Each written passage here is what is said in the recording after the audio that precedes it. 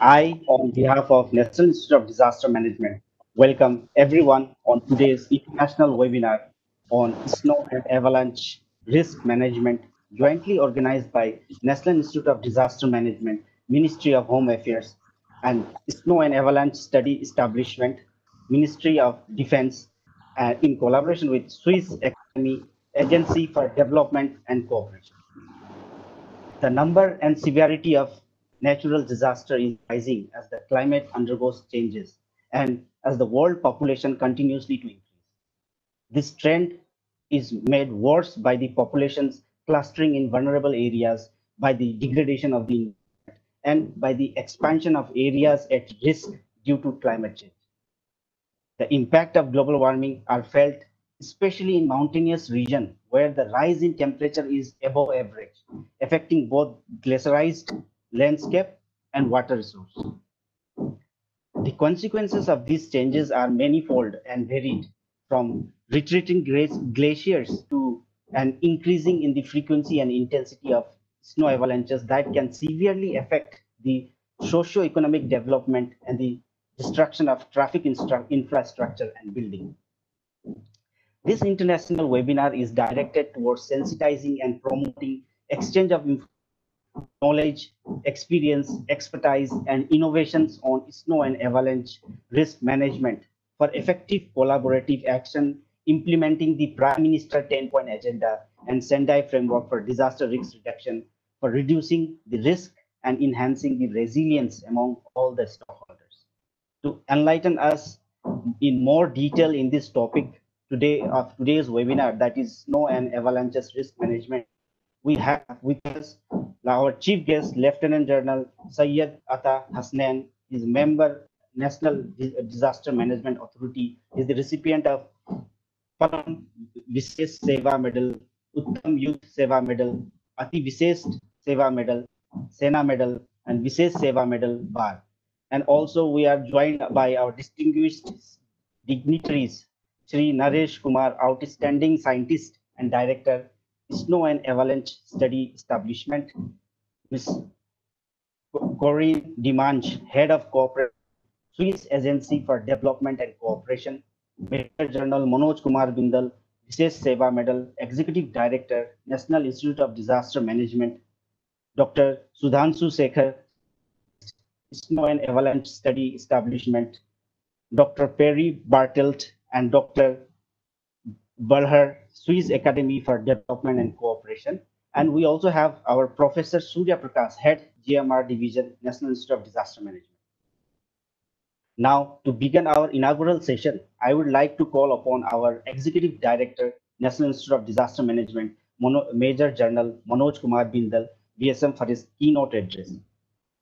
Major General Manoj Kumar Bindal, during his more than 3 decades of service to Government of India, he has held some important command and staff assignments such as Deputy Director General in Directorate of Army Air Defense, Director of Center for United Nations Peacekeeping, Secretary of the International Association of Peacekeeping Training Centers.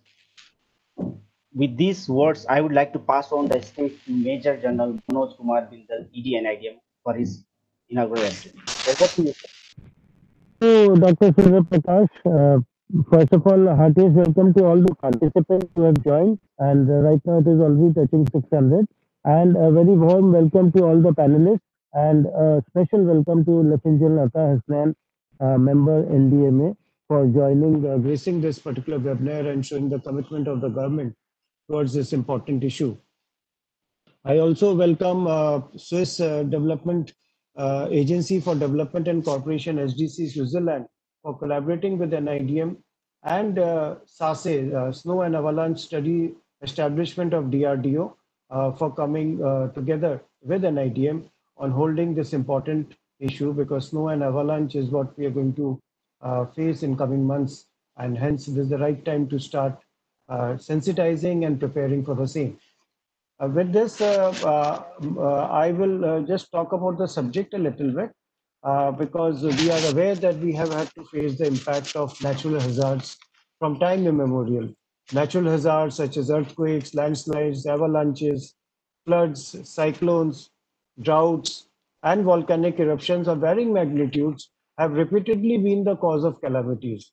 According to some statistics, natural hazards are believed to account for up to 4% of the total annual deaths worldwide, besides causing enormous economic losses and uprooting of habitation.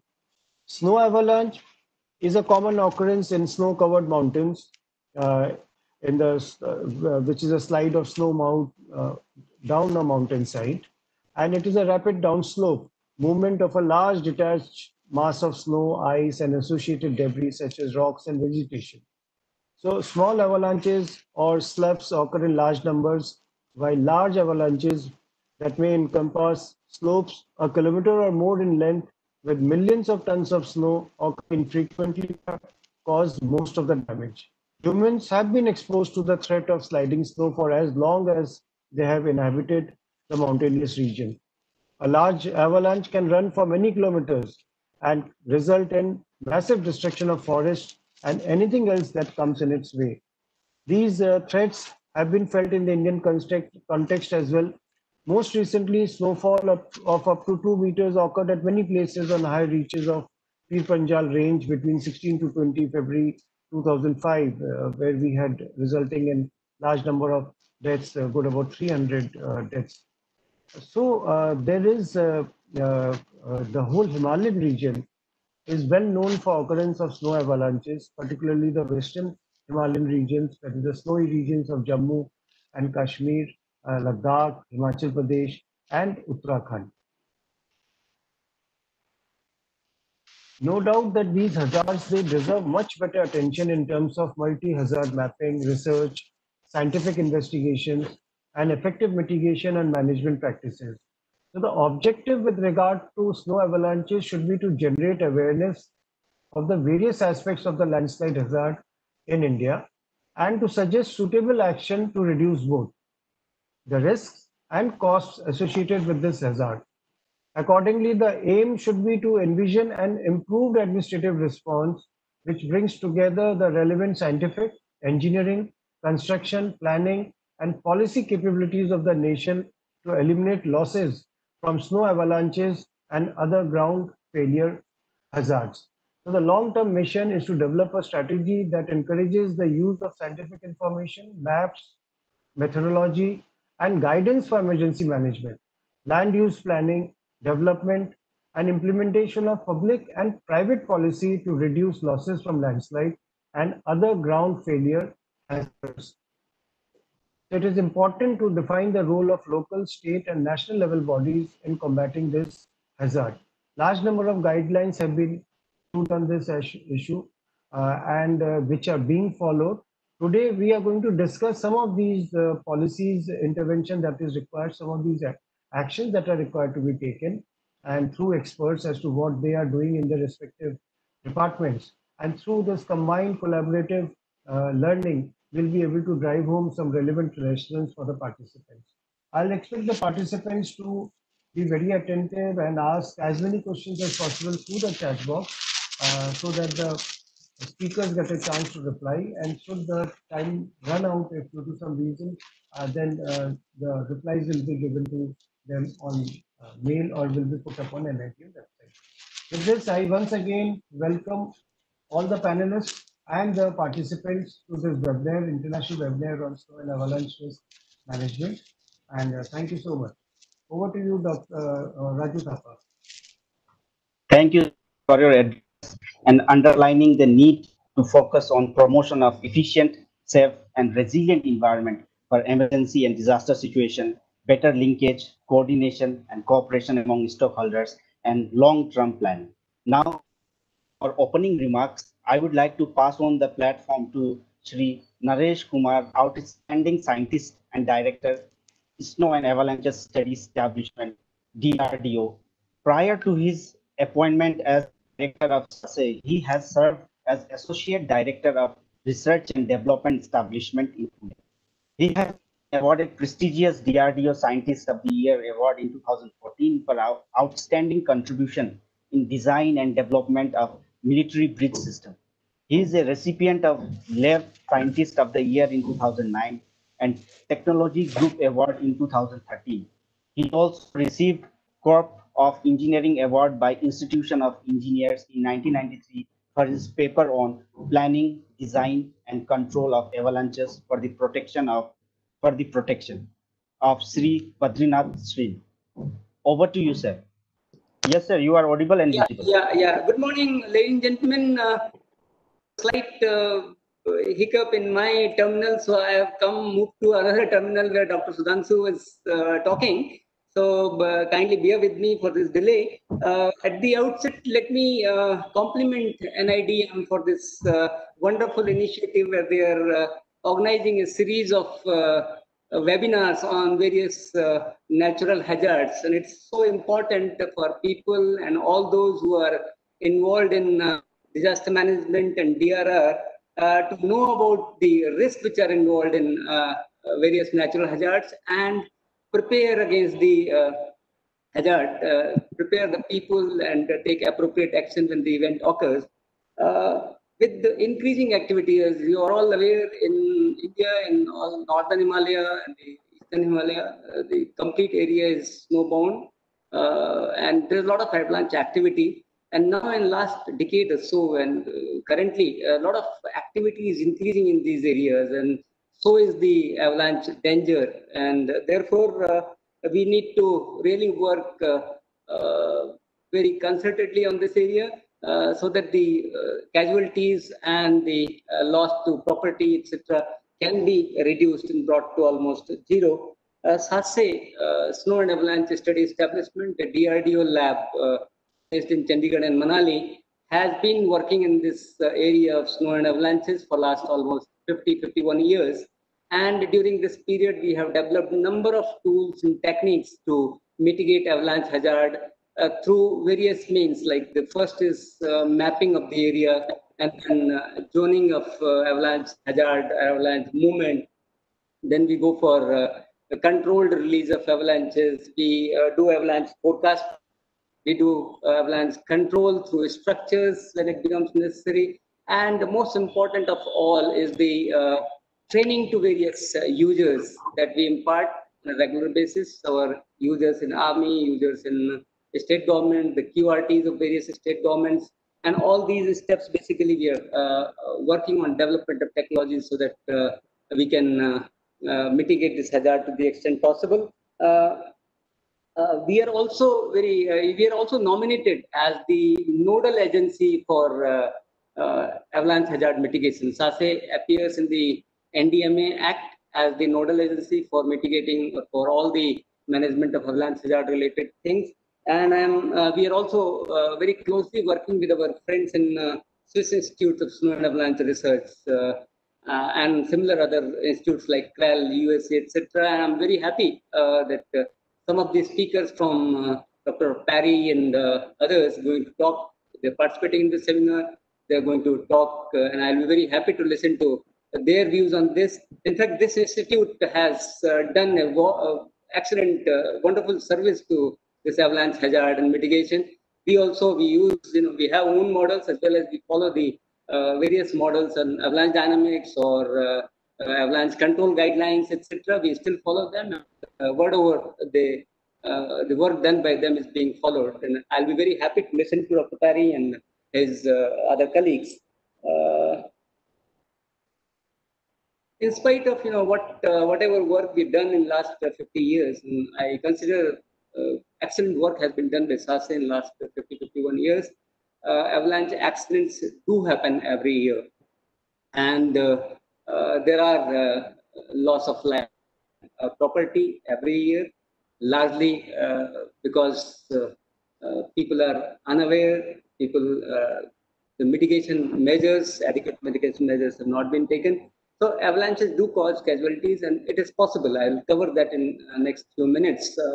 That by various mitigation techniques and tools, it's possible to bring down these casualties and loss to property to a very lower level, to almost zero. Another loss that happens, not because of the avalanche, but because of the snow load, because in mountain areas, the snow imposes heavy loads on the roofs of the buildings. If the buildings have not been designed specifically for snow load, then they also collapse. So I'll discuss that a little later.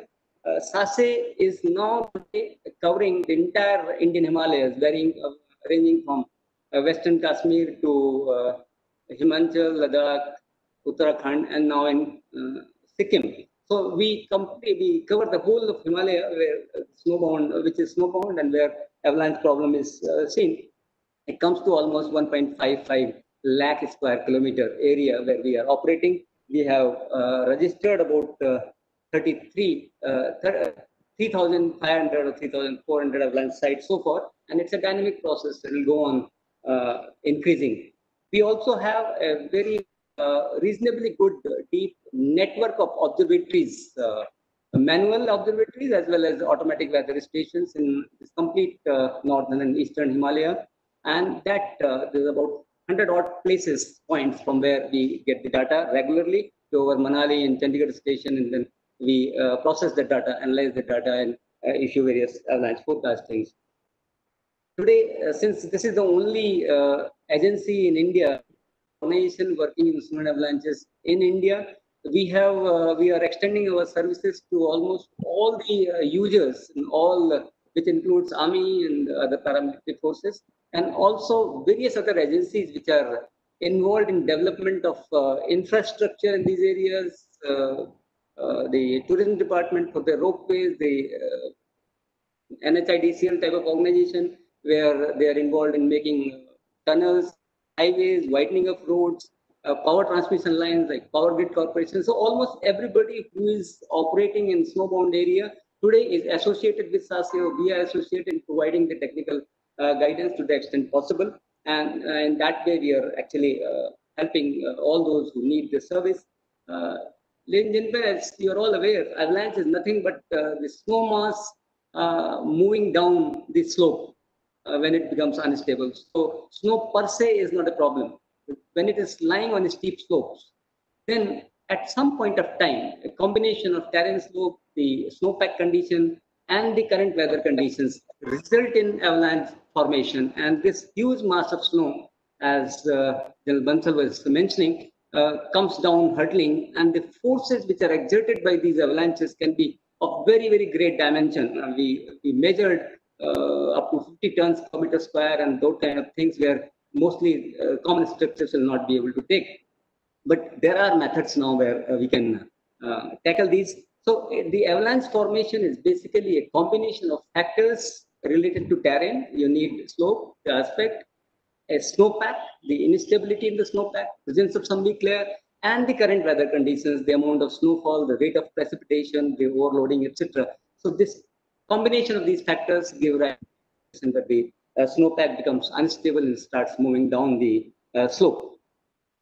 As I said, now we look at the mitigation measures that are possible, and then there are a number of ways in which the problem can be tackled, and we are working on that. The first thing in any hazard is to map the areas which are prone to this hazard, and then we map the avalanche prone areas, and then mark the avalanche sites which are frequently occurring, which pose the threat to public transport of highways, etc. And then we go one step further in zoning. When an avalanche site is demarcated and we know the avalanche comes, then we demarcate the area which is likely to release and how it moves. That is where actually there are a number of avalanche dynamics models which come into play. And we try to predict, find out as to where, how long and how far the avalanche debris is likely, avalanche mass is likely to move, length and width, and at what force, what depth parameter, the flow parameters, so that you can work out the impact that the avalanche mass will exert on an obstacle at different points of this avalanche. And then we accordingly, we plan or regulate the land use, we plan other things. The next thing that we do is the passive method, that is avalanche forecasting. This is one of the most important parameters, most important vertical that we have here, forecasting the avalanches for different areas. So we have actually mapped and developed certain avalanche forecasting models, which are actually, there are 3-4 different things, which vary actually for area to area depending upon the terrain conditions, the weather conditions. So through these avalanche forecast models, which are basically the statistical models, We forecast the avalanches, and we issued to various users. I will cover that a little later in my talk, to various users, ranging from army to paramilitary forces and various other users, state governments. Last year we started giving training and forecast to state governments directly. Then the other method is to bring down the avalanches in a controlled manner through artificial triggering, and that is also we are now working on 2-3 different approaches for controlled release or artificial triggering of avalanches to bring down or to reduce the risk level so that the utilization of the road, etc., can be continued. So this is another way by which we reduce the risk. And the last is the structural control of avalanches, where it becomes necessary. They are costly, of course. It becomes necessary to physically control the avalanches. We either prevent it from occurring in the starting zones of the avalanche, so you don't allow the avalanche to initiate, or otherwise, having initiated, we modify the path. Sometimes we directly protect the structure, we strengthen the structure or divert the avalanche path away from the facility that we are trying to protect. So there are a number of ways, and one of the most popular things that the people have seen when we go from Jammu to Srinagar and various areas, the avalanche galleries, particularly the highways, we make those avalanche sheds over which the avalanche are allowed to pass. So there are a number of ways, and I am very confident the state of the art today is that we can practically protect any facility depending upon the level of protection and the location, any facility through structural control when it becomes necessary. As I said, one of the most important area that we have to handle, the complete DRR community handles, is the aware about the danger, and that we do through the avalanche forecasting through different models. We have these 100 odd places from where we collect the data that comes to us. There are numerical and statistical models, computer-based models where the data is fed, and then the people who have got experience in these areas, they analyze that, use their judgment, and then we generate the avalanche warning bulletins. And these warning bulletins are issued to various agencies operating in snowbound areas, and we are quite confident. I mean, although this field continuously requires improvement, but the avalanche warning bulletins which are issued today by SASE are good enough, and if we follow all the precautions that are laid down for different level of avalanche, that warning, then number of casualties and accidents can be avoided. So all this data comes here, we generate the avalanche forecast and disseminate to various users in different formats. The most important people who receive this avalanche forecast, and this is done from 1st November to 30th of April on every day, so without any break. We give it to Army, we give it to through their network, we give it to Central Armed Forces, Border Road, we also give it to NDMA, Delhi, and now we started giving it to SDMAs, especially in Himachal. I am directly sending the avalanche forecast bulletin to various district collectors which are the districts which are affected by avalanches, so that it can be disseminated to the people in time and people take the precautionary measures. We also give it to PTI for publication in various electronic media. So these avalanche forecasts basically are intended to make the user aware in these areas about the danger and the precautions we need to be taken. I was mentioning another important area because I have been seeing over a period of time that the snowbound areas, the amount of snow in Indian Himalaya that they receive varies from roughly say about a meter. If I talk of altitudes about 2,500 meters, then a meter of snow to 5 meters of snow. This is the range in which we receive standing snow. The total fresh snow is much higher, but the total standing snow on ground can vary from 1 meter to 5 meters. Now this, if we have buildings in this area not been designed adequately to take care of this, then they can suffer severe damage. The loading which comes onto the building because of these avalanches, because of the snow, can be much higher than the load which comes because of other. And a building or a structure which is designed for plain areas like Delhi, etc., if it is same thing is used in mountains and snowbound area, will not survive. And every year, year after year, we see a lot of damage to buildings.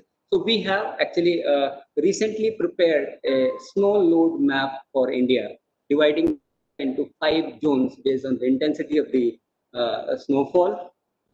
For each zone, we have a simple formula of calculating based on the location and the altitude, the snow load which should be considered. And this is called characteristic ground snow load, and that then gets converted into the design load for the building, depending upon the angle of the roof, the type of the building, the occupation of the building, the importance, and so on. There are about 5-6 factors which affect that. This snow load map for India, we have now about a year back given to Bureau of Indian Standard, where the committee is examining it, and it is now put into wider circulation for 20,000 people. And I'm sure another 3-4 months it will get adopted. And once it becomes mandatory, then all buildings that come in snowbound area get designed for snow loads, and a lot of damages to building which happens because of this will be avoided. Another, and I think the most important thing besides the forecasting and mapping, etc., is the training to users who are operating in snowbound areas about the safety of movement and establishment in those areas, and safety about and the rescue methodologies which are available. So we conduct a lot of courses around the year about the safety and the rescue in the snowbound areas, and this is one single factor. I'm sure if the DRR community and the public at large which is operating in these areas, the users and the local inhabitants, if they are all made aware of the dangers involved, if they are made aware of the implications of various levels of avalanche warning when we issue, a lot of casualties, a lot of damages to buildings. Buildings damage is difficult, but a lot of casualties can be avoided because movement of the people is completely restricted. We have prepared a good amount of literature. We have prepared a good amount of material which for educating people about the avalanche dangers and how to interpret the avalanche warnings and how to operate and what precautions to take during the avalanches. We got a number of posters, we got a number of computer-based trainings. So this is another major vertical that we have, and we intend to actually increase this training aspect. DRDO as a whole has got the philosophy now of extending the services, extending the benefits of technology to the civil sector, and that's how we are now directly passing on the avalanche warning bulletins to all the civil areas for which which are affected, directly to our districts, so that it is disseminated to the public. All these 4 states, J&K, Ladakh, Himachal, Uttarakhand, and Sikkim, for all these places, they are warning now. We are trying to extend. Presently, we are doing it for Himachal. For other states also, we directly give it to the affected districts so that can be. This is, ladies and gentlemen, this is what I feel that although avalanches constitute a major natural hazard, I'm very sure that this can be the casualties, etc. The damage can be brought down. The risk can be minimized if we, take adequate precautions during the avalanche warnings and adopt adequate and proper protective and preventive measures. Then we can definitely bring down this to almost zero, and that's my confidence. The direction in which SASE here is working.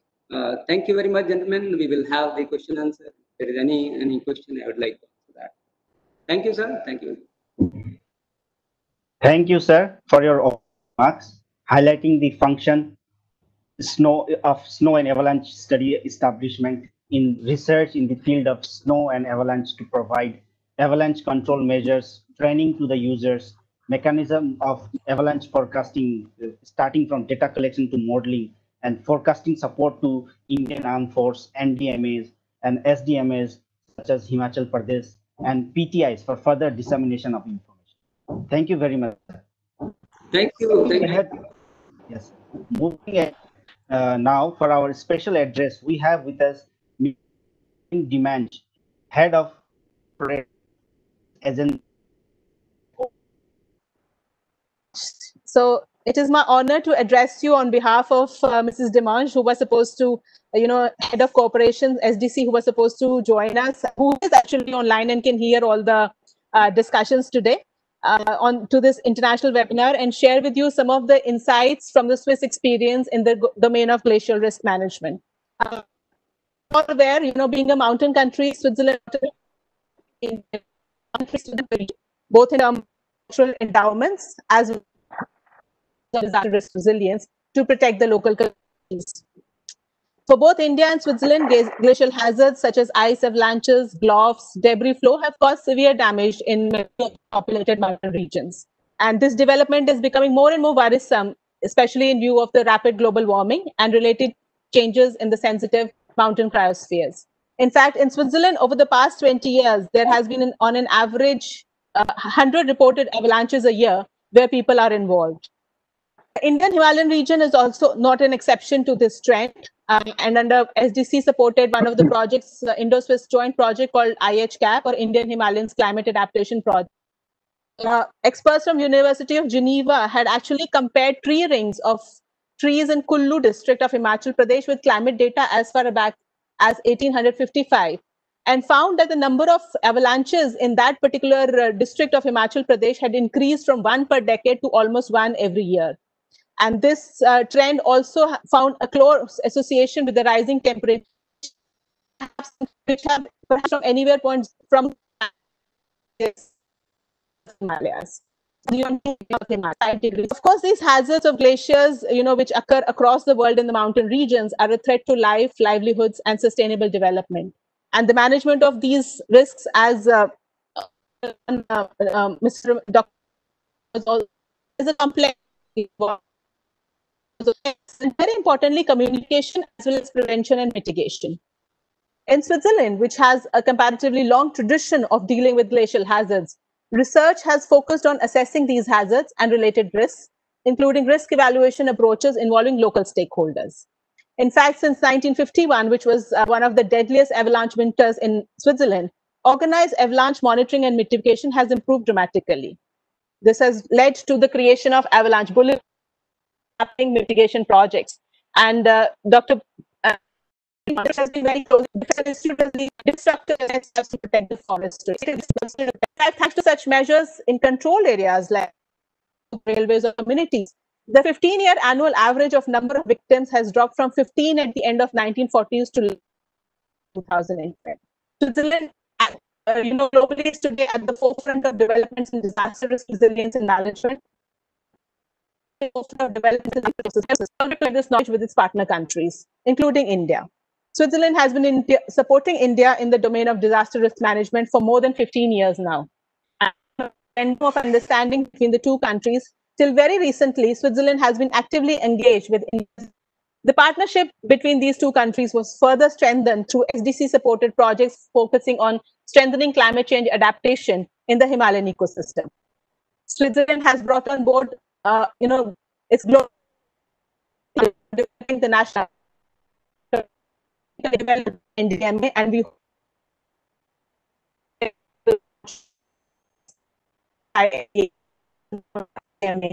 in addition, SDC has offered Swiss technical expertise for developing and installing India's first state-of-the-art early warning system for GOVT and flash floods in the mountain states of Sikkim and Himachal Pradesh. An important aspect of key support under its various projects always centers around building capacities of state and national level functionaries and institutions to undertake risk and hazard assessments, as well as design and deploy early warning systems and instituting alarms and response protocols to prevent potential losses. Through this support, it is hoped that India will emerge. Today's webinar is one such step in that direction. For this webinar, we have with us internationally renowned Swiss expert, Dr. Perry Butters, along with his colleague, Butters, from the Institute for Snow and Avalanche Research, Davos, sharing their knowledge and experiences in the avalanche risk modeling. I'm grateful to them for kindly agreeing at a very short notice to join us for this webinar. I hope that the technical presentations followed by in-depth discussions will help provide insights into this very important topic. I wish you all fruitful deliberations through the course of webinar today and look forward to learning about this topic more and more. Thank you so much. Thank you, ma'am, for highlighting the role and contribution of Swiss Agency for Development and Cooperation towards snow avalanches research mitigation. Now for our next address, we have with us our chief guest, Lieutenant General Syed Atta Hasnain, member, National Disaster Management Authority. Through most of his 40 years illustrious career, Lieutenant General Syed Atta Hasnain has served in turbulent environment and hotspot, from Sri Lanka to Siachen Glacier, from the northeast to Jammu and Kashmir, and in the UN operation from Mozambique to Rawada. He has seen it all in crucial appointments. He is also a senior fellow with Delhi Policy Group and visiting fellow with Vivekanand International Foundation, two of the Delhi's leading think tanks on strategic affairs. He is eminent speaker and has delivered several lectures in Singapore, London, and many other countries, and also in national security at various military, civil services, and corporate institutions, with a view to enhance India's strategic culture. Lieutenant General Hasnan has 6 decorations awarded by the President of India: Param Visesht Seva Medal, Uttam Yudh Seva Medal, Ati Visesht Seva Medal, Sena Medal, Visesh Seva Medal, Bar, and 2 medals awarded by the Army Chief. With these words, I would like to pass on the stage to Lieutenant General Saeed Ata Hasnan, member NDMA, to encourage and enlighten our participant with his vast experience and knowledge. Over to you, sir. Thank you, Mr. Raju Thapa. If you can hear me, Jan Yes, sir. Bindal, I can see you. If you can hear me, just put up your hand. Oh, great. Thank you very much. What a pleasure and what an honor to be with you all. Jan Bindal, Ms. Corinne Demange from Switzerland, Dr. Naresh Kumar, we just heard you, Dr. Sudhanshu Shekhar, Dr. Perry Bartelt from Switzerland again, Dr. Yves Bula from Switzerland, you, Raju Thapa, yourself, and of course, Dr. Surya Prakash. It's a pleasure to be joining you for this wonderful seminar, webinar, and dare I say that it's a rare thing to have a webinar on an issue which most of the country is unaware of, the issue of snow and avalanche risk. It's also I'm very glad to have friends from Switzerland with me. I am going to be speaking from an angle of a practitioner, because half my life has been spent in these areas only. And I cannot even remember how many avalanches one has encountered and how many times one has seen the destruction, the power of destruction of avalanches on heavy snow. So instead of my trying to be technical with you, I think Dr. Naresh Kumar outlined it beautifully, the requirements. He spoke about mapping. Spoke particularly about awareness, and these are 2 issues which I'm going to dwell upon from a practical user's angle. So therefore, whatever I'm going to speak is going to be anecdotal to draw your attention and keep your interest. I've got about 15 minutes to speak. After that, I have to go for another webinar, unfortunately, within the NDMA. So if there are any questions for me, I would always be happy to try and answer them immediately in 2 or 3 or 4 minutes, or come back a little later, join the webinar, and then answer them at that time. So with this, let me my memory back to 2012, March of 2012. I was the GOC of the 15 Corps at Srinagar, and I was woken up at night at about 1 o'clock to tell me that there had been a huge avalanche. 7th of March 2012, a huge avalanche had taken place in Gurez. I asked them immediately the first question, casualties? They said, sir, so far approximately it seems about 18 people are under it.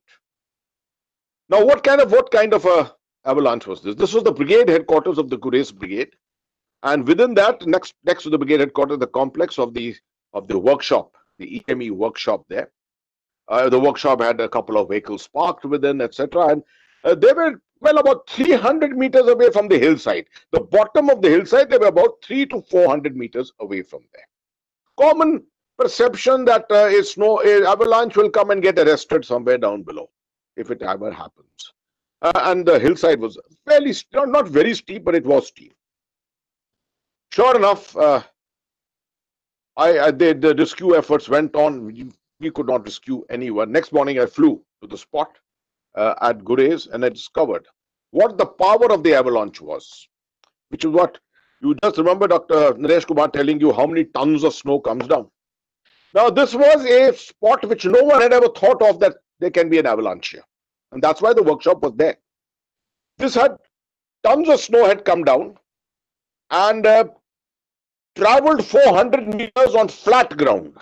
So it's not that avalanche will come to the bottom of the slope and stop there. 400 meters it had traveled flat along the ground. And en route, there were a number of vehicles parked. Each of these vehicles had been thrown to about 100 to 150 meters beyond, overturned and thrown. This was the power of the avalanche. All the structures there, temporary, in which the army normally lives in these places, none of them were resilient for or constructed for avalanche.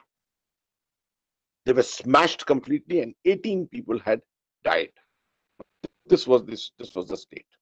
And this is something which, as senior commanders, as people on ground, the army is very used to this. This is this kind of thing which keeps happening from time to time. Now, after the formalities were over and everything, I came back to my headquarters and I said, give me the SASE mapping of this area. They brought it out. There was the SASE had done a beautiful report on it. I looked at it and I found that SASE had counted this particular slope as in his prediction as a high-risk slope for avalanches. And below it was a workshop of the army. What I realized was that in about 7 or 8 years since the SASE had issued this warning, no one in my headquarters had read it. And no one was aware of this. No one was aware of this aspect of the risk that you run of being close to a slope, an avalanche-prone slope, and then the hope that they were living with, that they were still very far away from the bottom of the slope. This was a lack of awareness, complete lack of awareness. So I thought just to highlight this to you. SASE was not wrong. SASE was right. Absolutely. The question was of believability. The trust aspect of SASE's report. And I'm so glad that you have got the director SASE here with you, and we've got officials from SASE, and I am like a brand ambassador of SASE because I keep speaking about it all over. I can tell you I suffered in 2007. I suffered a similar thing. A particular area in Udi on the Shamshabari. Shamshabari, certain areas you get 30-35 feet of snow inside the bowls there. Now there was a bowl there, particular bowl, which I was aware of. I had commanded my brigade there. I was now commanding my division. And I was aware that avalanches do not always take place from slopes. They many times take place from piled up snow on top of rocks, flat rocks. And avalanches normally take place in the morning hours at about between 10:30, 12:30, 1 o'clock. Afternoon is the worst time for it. I had a picket in January, which I was supposed to withdraw. I was forced by my higher headquarters to keep the picket there because there was the threat of infiltration. And I kept telling them, these lives are under threat. They said, no, nothing will happen. These were people who had never ever seen an avalanche in their lives. And sure enough, I had a snowstorm on the 9th of January 2007. We had a huge snowstorm. I knew that next 5 days the snowstorm will go on, and now it is impossible to extract these men. You cannot extract people when the snowstorm is on. That is like committing suicide. So the snowstorm subsided, but there was a huge pile up of snow. And to pull them out from there to the mother base was a distance of just about 2 kilometers. But 2 kilometers in the mountains in this area is like walking for 2 days in that kind of snow levels. I warned my people not to move. I said, just stay there. Let the snow stabilize. But human beings under stress can take amazing decisions. And they decided to take a risk. And they started moving. They started moving back. So the troops at the mother base sent a few civilian porters to try and help extract them from there. And en route, exactly what I'm telling you, not anywhere near a slope, but from a huge pile up of snow on rocks, the snow came down. Why?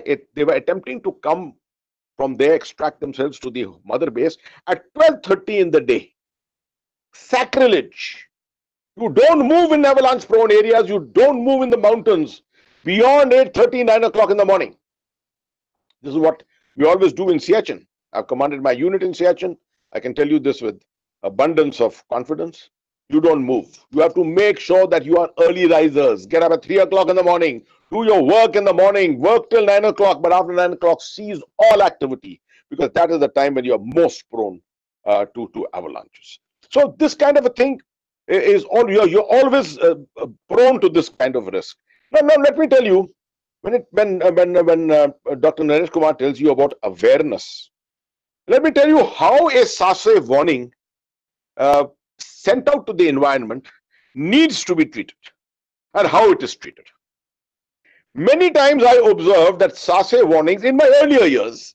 I noticed that as a brigade commander, I was getting a warning given by SASE, avalanche warning given by SASE. I was getting it 3 days later in the mail, surface mail, coming to me, received by my headquarters staff, put up to me next morning with a remark, first sight dark. You know, it was something of a sacrilege again, as I say. The lack of understanding of what is the urgency to inform people about avalanche warnings. So when I reached a position of authority, I said, never again will this happen in my command. A SASE warning which comes to me at 6 o'clock in the evening, my entire corps, every single man to the last, will know about this warning by 8 o'clock. And I got my staff involved to get this done. How did we get it done? Nothing will go in writing. Everything will go by telephone, by word of mouth. And it will be recorded and signed. And next morning it will be put up to me to tell me who all were informed about this, at what time. Let me tell you, in 1 week's time, the system was clear. I could ring up anyone at 9 o'clock or 10 o'clock at night and ask them, are you aware that your area has an avalanche warning? And if he told me he was not aware of it, then I would go back in the system. I would go back to the system to see where the fault lay. What I'm trying to tell you is, we have the technology. We have the capability in a wonderful organization like SASE. But we are completely lacking in awareness. We are lacking in a sense of commitment. We're lacking in a sense of focus to save lives simply because we are not aware of where the threats lie. Thanks to SASE, some very good work has been done in a place like Gulmarg, which saw a terrible avalanche in the year 2010. If I can remember, 2009 and 10, right on the lily white slopes where the beautiful ski slopes where these high altitude warfare school does its training. Just there, can you imagine? For years it has been happening. Ski slopes are there, and for years we've been doing it, but you had an unpredicted high quantity of snow which have accumulated there, and it came down. All of it came down together. Later, SASE has gone there, and with their advice, a lot of avalanche arresters have been constructed there, and they have worked. They have worked wonderfully. So the technology of avalanche arresters is very much a very effective technology which diverts the flow of the avalanche, the snow which is coming down. It diverts it from the target area, from that potential area where it can come and accumulate. So if you've got a habitation at the bottom of a hill somewhere, and you want to divert the snows, then obviously avalanche arresters can be very, very effective. Avalanche markers based upon mapping to warn people not to move in them. And as I said earlier, timings is one of the very, very important aspects. I do remember that particular valley, complete valley from Nogam to the Tutmari Gali in the Lipa, is completely prone to avalanches. It's a narrow valley, and both sides avalanches, and even at night avalanches come. So I had a system in my area, because you can't stop movement. After all, every single Jawan and officer cannot be pulled out by helicopter to go on leave or on temporary duty and things like that. So they have to move on foot, and the roads are closed during winter because the vehicles cannot move on them. So it's a long march from there. It's a long march from the higher reaches, and people are going on leave. So mostly the movement, in my time at least, I ensured movement was only by night. Only by night. And we had small transit points in the middle in which lights were available, refreshment was available, avalanche rescue parties, ARTs are very, very important elements. They were located there. at least one master avalanche rescue team with a snow dog, an avalanche rescue dog. An avalanche rescue dog is an amazing animal. He can smell out from under snow. He can smell out any place where there is human life still existing. He can smell it out. So one or two places where avalanche rescue teams with avalanche rescue dogs were located. And I saw through 2 winters without a casualty. Just by organization, simply by organization. And let me tell you also, if this district administration, as much as a brigade headquarter or a div headquarter or any other headquarter of the army or the paramilitary forces or CAPFs, anyone, if they at the beginning of the winter make themselves aware, and if they have got a couple of people who have the core information and core capability to understand what avalanches are all about or what high snow levels are all about, then with their assistance, if instructions are made out for every winter, and this needs to be repeated winter to winter, because people are changing in all these locations from time to time. And in the winter, to keep reiterating these instructions to people. Because most of us think that in the month of November, we have made instructions and therefore till March, we can sit back. Let me tell you, it doesn't work that way. It works with your leadership, your insurance to make sure that that information is reiterated to the people. Otherwise, human memory in the maze of things that you do every day is just forgotten. And dangers existing in all over like this, they just cannot be realized by us. I'm coming to the end of what I wanted to tell you, as I've spoken about SASE bulletins. I can tell you that you can have all kinds of strangest of dangers and threats to life under high snow conditions. I was there in the tsunami, the snow tsunami of 2005, which was being referred to just now by Mr. Thapa. I was there very much, I think by Dr. Naresh Kumar. I was very much there at that time. I can also recall my memory of a particular post in one of my brigade areas. High level of snow on the Pir Panjal, levels at a height of about 12,500, 13,000 feet. Not very high, but very high levels of snow. And we had communication trenches. And in the communication trenches, which are dug trenches, you know, in which soldiers can move without being seen by the enemy. In winter, a lot of snow piles up into these trenches. So what happens is that the troops, they keep digging out the snow, soft snow from the trenches and throwing them on the side. And on the side, a huge pile up of snow takes place. Now you're surprised what kind of a threat can happen. In the early morning at 4 o'clock, the cook, who's the first person to rise early in the morning in any subunit of the army, he gets up in the morning and he wants to go to do his morning ablutions. As soon as he gets out of his bunker, it's glassy ice there. His foot slips and he goes diving into soft snow, which is 12 to 14 feet deep. And he cannot come out. And he dies inside that. Next morning, no one can find him. It takes 8 to 10 hours to discover where the hell has he gone. These are the kind of threats you find with high snow levels. These are man-made issues. So what is the answer to it? Movement in the mountains, movement in high altitude areas must be done only in buddy pairs, only 2 people. Even if you're going to the bathroom in the morning, you should be 2 people who should go. So that you are talking to each other and you know at any one time someone has disappeared, you know there's a problem which has taken place. So with this, as I told you, mine is all anecdotal. I can go hours telling you of experiences one has had in the mountains. This is one of the domains, one of the hazards which is very, very less known to people in India. Switzerland has all the expertise, and I'm so glad that we have tied up with an institution in Switzerland, a mastermind institution in Switzerland, which can guide us on this all the time. And we've got SASE with us, which is an institution and a center of excellence by itself. So thank you very much. I'm glad that I had a chance to be with you all for a short while. If there are any questions, I can take maybe 1 or 2 questions now, and later I can come back to subsequently. Thank you very much. All the best. Thank you, sir, for thought-provoking words and sharing your vast experience, information, knowledge, expertise with our participants. So we have one question from our participant, Dipankar Paul. Sir, should I?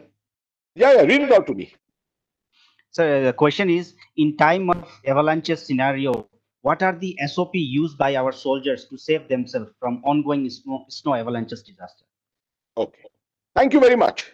I think even Director SASE could tell you that in very technical terms. But let me tell you the SOPs that we normally have for this. The moment, if you're moving already, and you have encountered an avalanche, first of all, let me tell you, in most cases of avalanche, the early warning of avalanche is a huge blast. If it's a big avalanche, it's a huge blast which takes place on the mountaintop. When snow, parts, and then it starts hurtling down. You have about 30 seconds, 40 seconds, 45 seconds, maybe to a minute, depends upon the level from where the snow is coming down. Now, you cannot outrun an avalanche, let me tell you that. An avalanche is much faster than you. It is faster than the Olympic champion in 100, let me tell you, right? So don't think that you can go in the opposite direction and get away from an avalanche, unless you are very, very far away, right? So, can you hear me? I hope I'm finding some problem. Yes, sir, you are audible, sir. Okay. We can hear you, sir. Right. So what I'm trying to tell you is, in most cases, it is recommended you run towards the avalanche. Now, this is a very difficult thing to get into the mind, that if you run towards the avalanche, the greater chances are that the avalanche will pass over you. The avalanche will go over you and pass away, and you will be running against it. You will be able to emerge out of it. If the avalanche engulfs you, the first drill is you start swimming. You start swimming. You must beat your hands in a forward direction. You must beat your hands. Why should you do this? Simply, the reason why you should do it is you must create an air pocket around your face, so that when this avalanche stops, at that time your face is not engulfed by the mass of snow. Otherwise, you can't breathe. Therefore, if you have created an airspace around you, a large enough airspace, you still have oxygen available, air available with you, you can last out 2 hours. And in those 2 hours, if an avalanche rescue team comes there, and an avalanche rescue dog comes there particularly, he'll be able to discover you. And you will find that someone will dig you out and get you out. They also say that you must keep, as far as possible, you must keep one of your arms at a higher level above your head when you are waiting for the avalanche to pass over you. Because once that happens, at least your arm is right on top and you're pulling you out from the avalanche becomes a little easier. So there are many such SOPs. One of the most important things, of course, is that once you have made that air pocket, remove all the snow which is around your nose and your mouth. Because you must ensure that you don't start freezing. Your nose and the extremities start freezing. That must not happen. You must breathe immediately with it. So and I've seen many people survive, let me tell you. In Siachen, we have had a number of places where people have survived. We've had a bad avalanche in 2016, when you remember Hanuman Thappa of 19 Madras survived, but unfortunately died in the RR hospital. 10 of those Jawans had died, all buried under 35 feet of ice which came down on them. Now, that kind of an avalanche, there is very little that you can do. Although, to their credit, the army flew up to a post where there are 10 men. They flew 320 sorties with equipment, helicopters with equipment, snow cutters, ice cutters, and every possible thing to try and rescue those people. All 10 boys were taken out from below the avalanche, but unfortunately, none of them lived to tell us the tale. So one can go on this. There are many such drills, and this is what I was trying to tell you, that we need to make communities aware of this. Communities by themselves in high altitude areas are generally aware of most things, but bringing to them scientific research of the SASE is a responsibility of the local government, which means the district officials, etc., must be in touch with the expertise of SASE. And that is what will ultimately act as the life-saving efforts which will go on there. Thank you very much. Thank you very much, sir. Thank you very much, sir. And I, on behalf of all the dignitaries and participants, I would like to thank you, sir, for sparing your so precious time and sharing your experience with us. Now, I would like to call upon Dr. Harjeet Kaur, young professional, NIDM, to present vote of thanks to all our dignitaries of the webinar. Over to you, ma'am. It's my privilege to have been asked to propose vote of thanks on this occasion. I wish to express my sincere gratitude to our chief guest, Lieutenant General Syed Atta Hasnain, member NDMA, for sparing his precious time from his busy schedule for providing encouragement and support to all. Naresh Kumar, outstanding scientist and director, Snow and Avalanche Study Establishment, DRDO, for his presence and also for his enormous cooperation and support in organizing of this webinar series. I also extend my thanks to Ms. Corinne Demenge, Head of Cooperation Swiss Agency for Development and Cooperation, for accepting our request to organize international webinar. Also, I wish to express my gratitude to Major General Manoj Kumar Bindal, ED NIDM, for providing innovative and encouraging environment, moral guidance, continuous enthusiasm, and valuable suggestion throughout NIDM endeavor. I must mention our deep sense of appreciation for Dr. Sudhanshu Shekhar, scientist from SASE, DRDO, Dr. Perry Bartlett, and Dr. E. Buller from Swiss Agency for Development and Cooperation, and Professor Surya Prakash, Head GMR Division, NIDM, for their presence to enlighten our participants with their vast knowledge and experience. I hope this international webinar will be fruitful one and all the participants will have some takeaways point from this program. Thank you very much. Now over to you, Mr. Raju Thapa. Thank you, Dr. Harjeet Kaur. With that, we have come to the end of our inaugural session, and we will start our technical session. At the onset of technical session, I would welcome all our distinguished speaker participant who has joined us via Cisco WebEx platform and several others who are watching us via YouTube. Your active participation is important in this session, and you can enter your questions and queries in the question answer session box.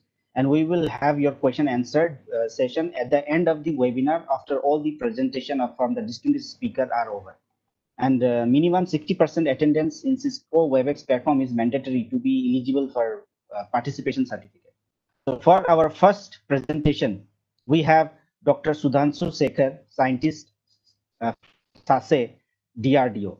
He joined the SASE in August 2016 and has significantly contributed toward operational mountain weather and avalanche forecast from for the snowboard area of Union Territory of Jammu and Kashmir and UT of Ladakh, Himachal Pradesh and Uttarakhand.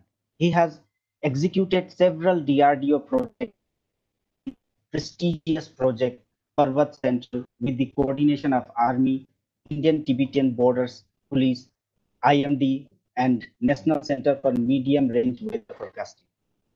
He has also published 40 scientific papers in various national and international journals to his credit.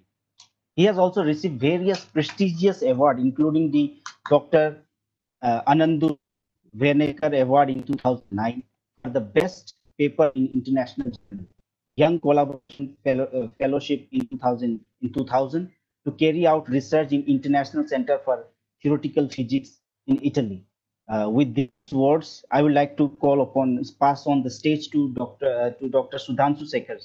Over to you, sir. Yeah, sorry again. So let us start. As you know, that the Himalaya, it attracts people all over the world and to unfold its mystery from time to time. And it continues to be a center for attraction for the pilgrims and adventurers. During winter, from November to April, many parts of Indian Himalayas is affected due to severe weather conditions, synaptic features known as western disturbances, which gives a lot of snow. And due to this copious amount of snow, the Indian part of Himalayas is affected by the avalanches.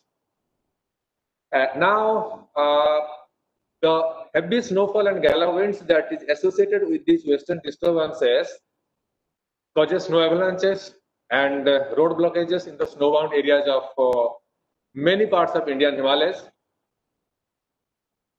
And now, coming to the main topic, the snow avalanche. It is nothing but the sudden downward motion of snow mass, as already discussed by many of our dignitaries here, and it may contain rocks, soils, trees, etc. And it can exert pressure up to 50 ton per meter square, which is a great enough to damage several buildings or vehicles which comes in its path. And the volume range generally varies from 100 meter cube to 10 to the power 6 meter cube. Now, what are the avalanche hazard implications in this part of the Indian Himalayas? Of course, it affects pedestrians' movements, cuts villages, roads, and vehicular movements are being affected, and it affects military operations, their movements and their day-to-day operational activities they generally carried out in the snowbound regions of the Indian Himalayas. And of course, it damages hill roads and dams, initiates rockfall, disrupts communications, and more importantly, it affects the psyche of the person who got affected by these avalanches. Coming to the next slide, the data shows that during winter, from November to April, it's roughly about 180 days. The lower altitude generally gets rain and higher altitude generally gets snow. And most of the avalanche accidents that occurs during the snowfall, that means when the snowfall is continuing. And the second most dangerous situation is that immediately after the snowfall, when the snowstorm ceases and it gets sunny, I mean clear day. So that is why most of the time we generally advise not to venture in the sunshine hours. If you want to go somewhere, then you go during the morning hours when there is no sunshine. And this is some of the severe avalanche hazard in the avalanche prone areas. Every year, a lot of avalanche incidents and casualties of army, paramilitary forces and civilians takes place in Indian Himalayas, thereby causing a lot of lives and property.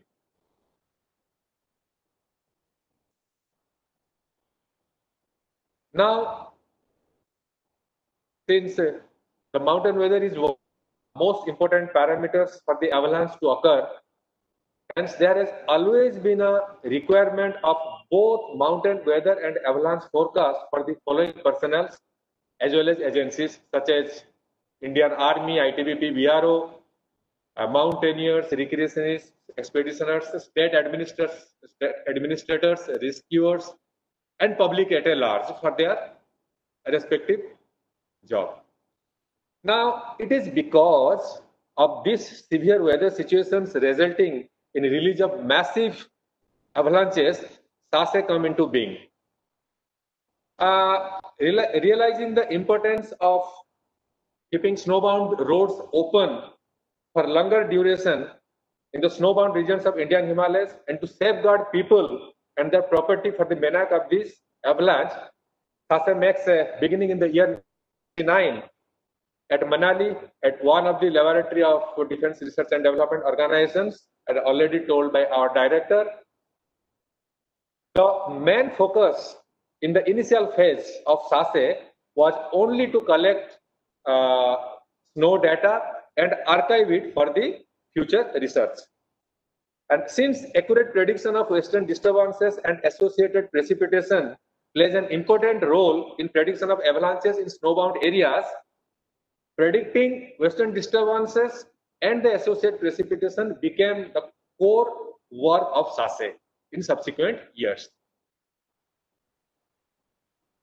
Now, a program on mountain meteorology was launched by the then scientific advisor of DRDO to Raksha Mantri and our former President of India, Dr. APJ Abdul Kalam, And SASE started mountain weather forecast independently by the end of 90s, you can say.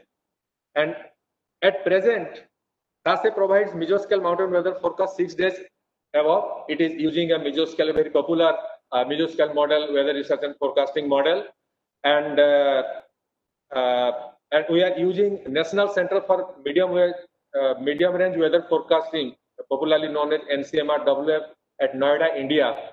And their global data is being used as the initial condition and boundary condition into this mesoscale model to generate mountain weather forecast 6 days in advance at 3 by 3 kilometer spatial resolution. And we are also using three-dimensional variational data assimilation into the WRF model by using our own SASE observatory as well as automatic weather station data. So all these forecasts is being generated and disseminated to our users through various channels. Now, coming to the avalanche forecast, the area of responsibility of SASE encompasses Indian part of Western, Central, and Eastern Himalaya. Particularly Eastern Himalaya means I want to say the Sikkim state. And we have mapped avalanche sites along various routes and access in avalanche-prone areas where army and civilian movement takes place routinely by ground recce, aerial recce, and by using remote sensing and GIS technology.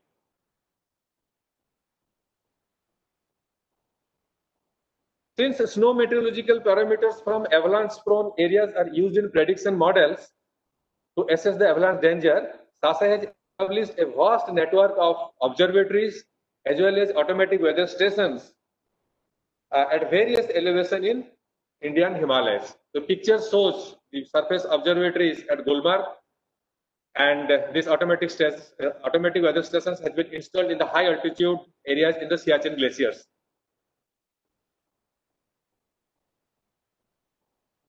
Now, regular snowmelt data is being collected from the observatory network and sent to Research and Development Center at our Chandigarh through our mountain meteorological centers at various places and through the headquarters SASE Manali. Here, we generate both mountain weather and avalanche forecast, and finally, the forecast is disseminated to the users through the same mountain meteorological centers as well as directly from Research and Development Centers or RDC at Chandigarh.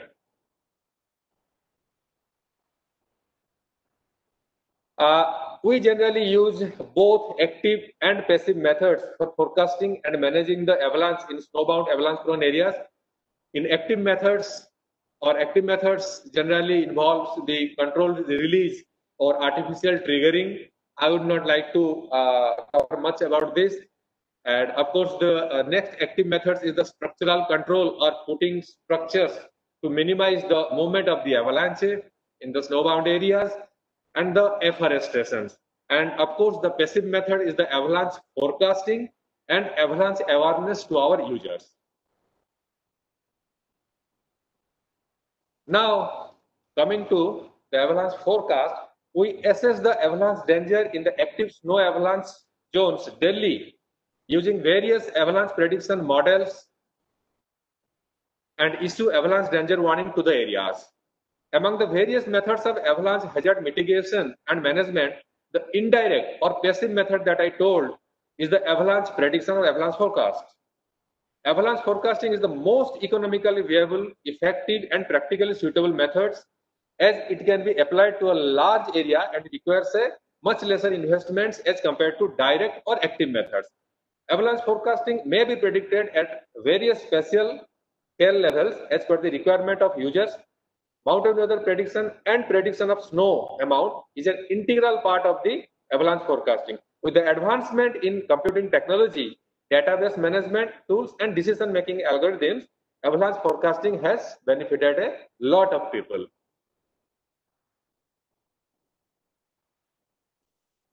Now, we generate avalanche forecast every day for next 24 hours during winter from November to April. The forecast is being sent to various users through different channels. We have our army channel, and we also send our forecast to the civil through the National Disaster Management Authority NDMA and as well as SDMA of Himachal Pradesh, PTI, UNI, etc. Now, along with army and other paramilitary forces deployed in high mountain snowbound areas of Indian Himalaya, SASE has also been identified by National Disaster Management Authority and the State Disaster Management Authority of Himachal Pradesh to share its knowledge, experience, and expertise of avalanche forecast with the civil society as well. That expertise, infrastructure, and services that we render from avalanches may be very useful to the public authorities and administrations. So the next slides will show the format in which we generally issue our avalanche forecasting district-wise in UT of Jammu and Kashmir, UT of Ladakh, Himachal Pradesh, and Uttarakhand through the National Disaster Management Authority, NDMA, New Delhi. And we would be able to locate where exactly the avalanche can occur spatially. Also, we can predict the avalanche based on the weather condition. During winter, we keep a watch on the possible occurrences of the avalanches and do alert to the army personnel as well as civil authorities so that the common man is not affected by the event, particularly those who are going to high altitude for adventures, sports, and other privileges.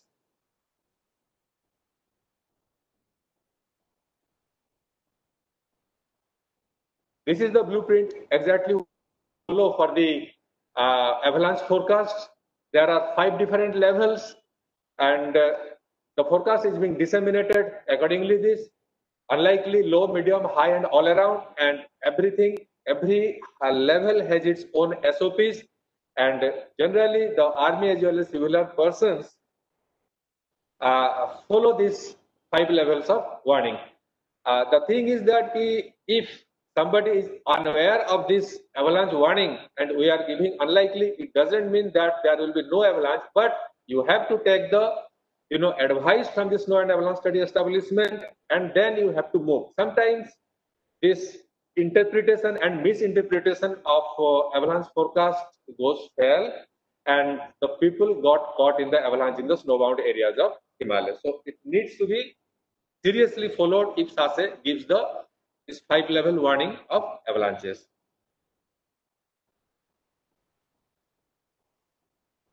Now, coming to the safety and rescue training, we have avalanche awareness materials and products in the form of books, brochures, and before that, I want to say that generally people are unaware of the snowbound areas and got caught in the avalanches. So we have the locate the people. You can see here in this picture in the top that we have the ability to locate the people buried under the avalanches, and as a part of passive mitigation methods, we impart training to army troops regularly on safe movements in avalanche prone areas, safety and rescue methods along with snow-made data collection. Recently we imparted training to the 30 members of quick response teams of Himachal Pradesh in 2019, and for the 2020 also, fortunately our training program is ready, but we could not able to impart the training till now due to this pandemic that is going on in the country and in the world. However, it is ready with us.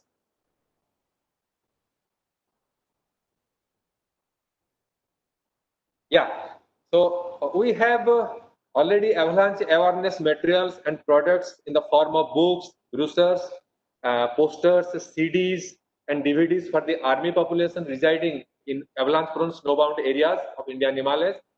All these type of resources can also be prepared and shared with national disaster management authorities and the disaster management authorities of the states which are having high altitude areas with avalanche conditions during winter. Disaster rescue forces of the states can also utilize these materials.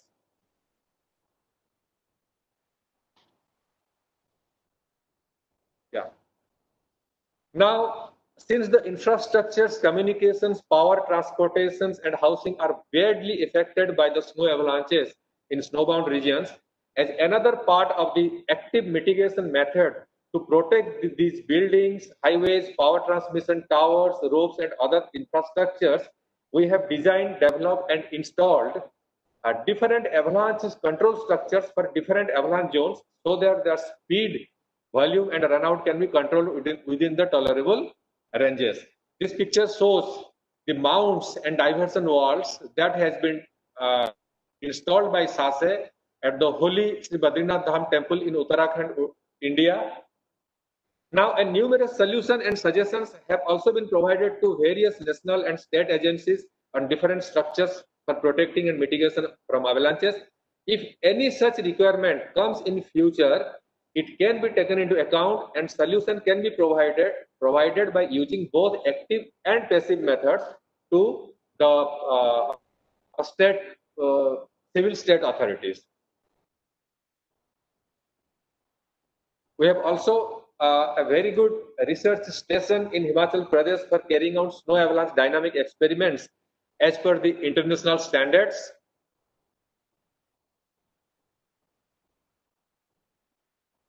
Finally, I would like to say that in due course, SASE has emerged as a front research center in cold region science and engineering for saving precious lives in snowbound mountainous regions of India and Himalaya.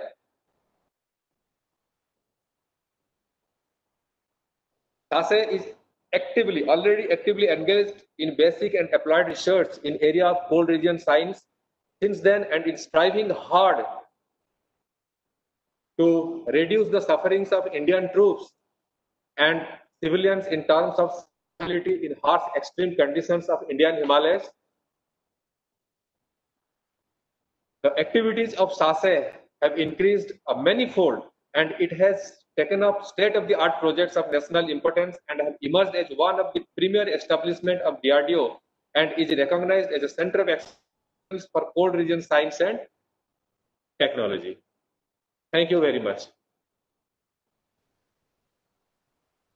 If there will be any questions, I will happy to take it. Thank you, sir. Thank you, sir, for your wonderful presentation. We will take the after we are over with all our presentations. Thank you, sir. You have given a detailed presentation and you have focused on the avalanche forecasting management. We have learned how SASE has developed over the years and also the various forecasting such as NCMRWF, area of responsibility, SASE observatory, and automatic weather stations. And you have also very nicely focused on the dissemination of avalanches information to civil through NDMA. Thank you, sir. Now for our next presentation, we have two experts, Dr. Perry Bartlett and Dr. Yves Buller from Swiss Academy for Development and Cooperation.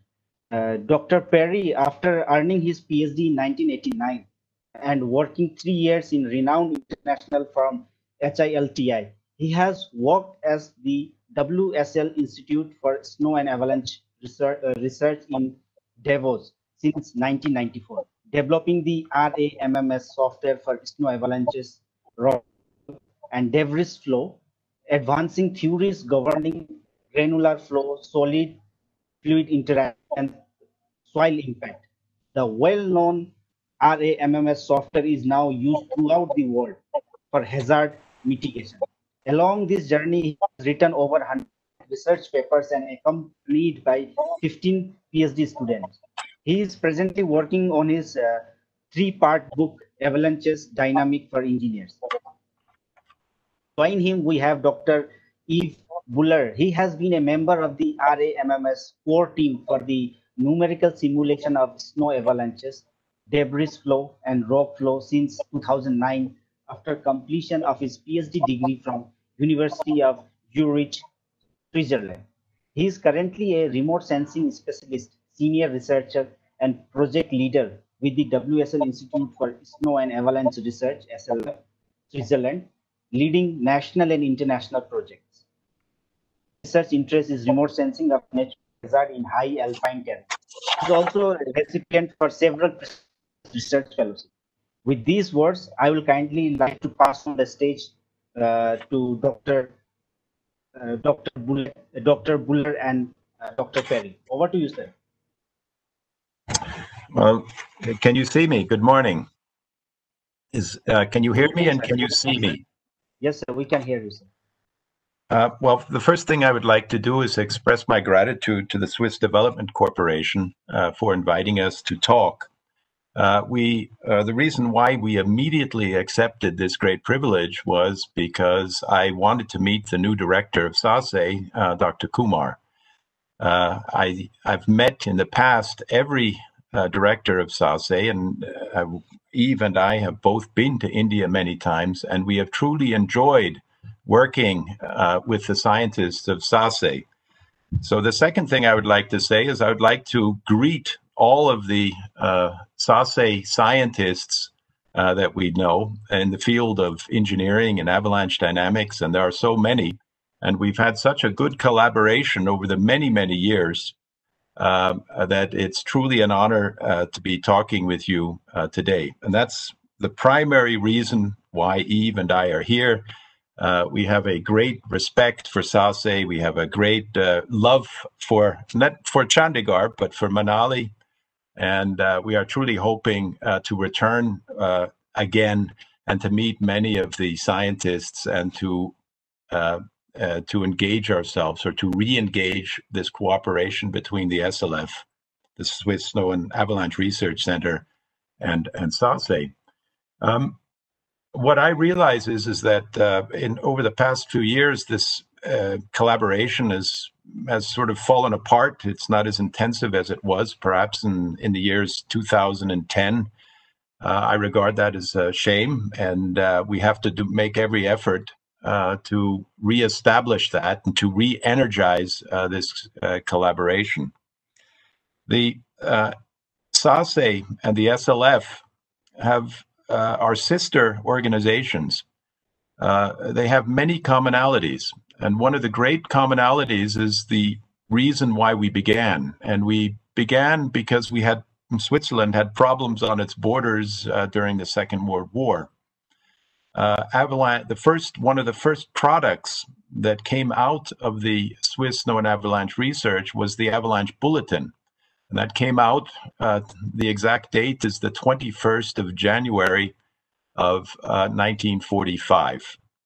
Now, immediately after the war, the Swiss researchers began doing research on snow and avalanches. And here, I think it is extremely important to realize that there was a fundamental research, there was basic physics and basic mechanics, but there was also a great desire to do something practical, to develop tools and methods for real avalanche mitigation.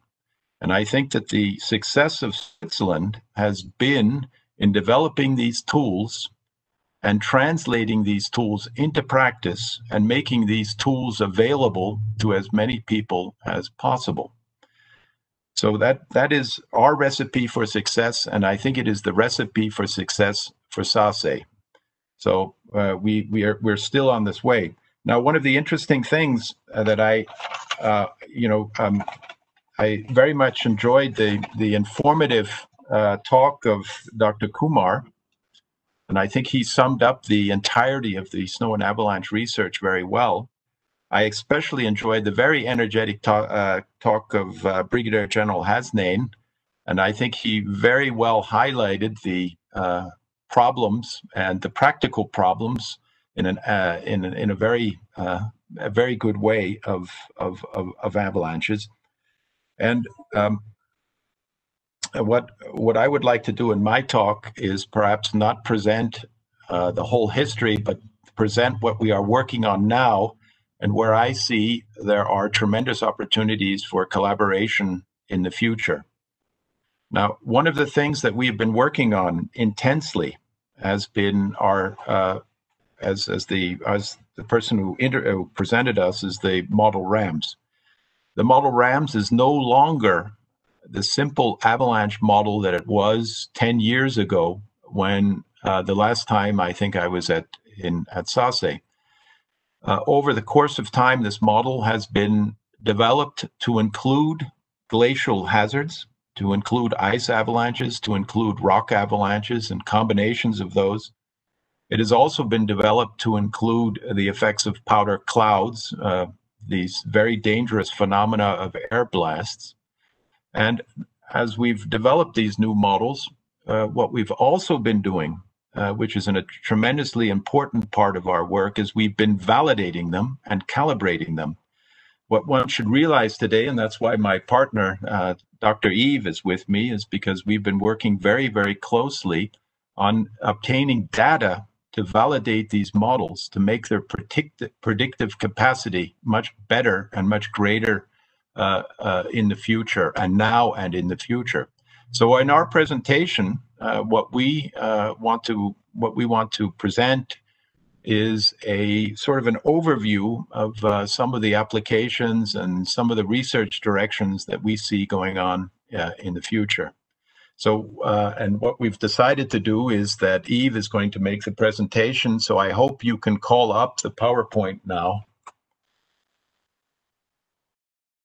Perry already said, we want to focus today on the numerical avalanche modeling work we're doing at SLF. We made some really nice steps in the last years, and we want to present you just recent research outcomes and how we work with the numerical simulations. Focus of the SLF avalanche modeling is now not only on the normal flowing dense flow avalanches, but more on ice, rock, mixed snow avalanches, and there especially important is powder pressure. We will show in case studies afterwards why.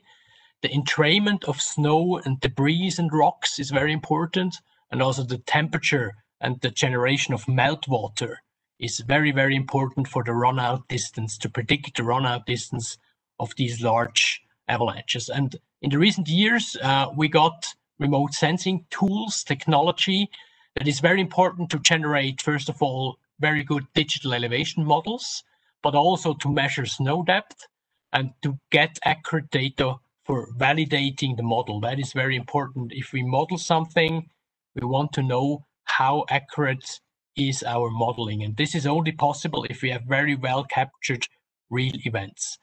And as you will see, many of our validation case studies, they come from the Himalayas, just because you might have the most extreme events all over the world, because you have this amazing topography.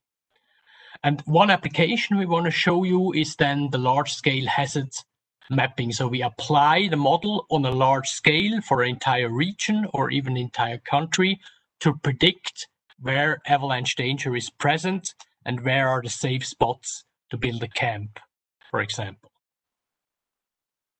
The first example we want to show is from 2015. You might remember this large ice avalanche that was triggered by the earthquake, the huge earthquake in Nepal, and it killed a lot of mountaineers in the base camp.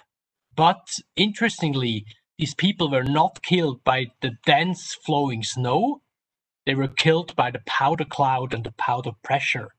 So afterwards, as you see in the picture C, there was no avalanche deposits, just a fine layer of snow powder. But everything was destroyed. People were smashed against the rocks, were killed by thrown around. All the tents were destroyed, but not by the dense flow part, just by the powder pressure part of the avalanche. And you see this moraine in the 3D visualization. This moraine stopped the avalanche, but the powder cloud went further and destroyed the camp. And this told us, okay, it's very important not only to simulate the flow, but also the powder pressure, because the powder pressure can be very destructive. And these are then the simulations we did. On the left side, you see the core where the avalanche was flowing. It was stopped more or less completely by the moraine. And on the right side, you have the powder pressure. And you see that the powder pressure with these fingers reaches the base camp. And this is what caused the destruction without having a big avalanche deposit afterwards. Now, that was the first very big ice avalanche event we simulated with the new RAMS model, with the RAMS extended, which is the scientific model. And now with this model, things like that can be simulated, back calculated, and understood how this happened. And this is kind of an overview how the whole model is providing or calculating information. First, you have the initiation, where large blocks of ice, in that case, I think it was blocks of a height of 20 to 30 meters of ice, so huge blocks of ice. They start to move in a very steep terrain. They take air inside. They start to fluidize. The particles get smaller, and the air in the end also blows out from the core when the core is getting pressed together and produces a very, very fast and destructive cloud. It's a very fast wind, but it's not only wind, it's also snow particles. So the density is something around 5 kgs per cubic meter. Not very dense, but enough to destroy houses, tents, and kill people. And very new is that we have a multi-component model. So we have not only snow in the model, but we have air, we have rock, we have ice, we have water, and we can take in debris, which is treated differently than snow. And we have still the flow model of the core, that is still there. It's from the traditional RAMS, but extended with the powder pressure model, the powder air blast, and the entrainment of snow cover, water, and debris. So, second very destructive example is the Langtang snow ice avalanche. You see here the picture of the village, everything completely destroyed, but still, again, outside of the dense flowing part of the avalanche. It's not the dense deposition that's in the background, 50 meters of deposition, but these houses were outside that zone, just destroyed by the powder pressure. And I hope now this is working. This is should be the simulation. It's not to run. That would be the simulation, how this comes down. Maybe when I go out. Working like that.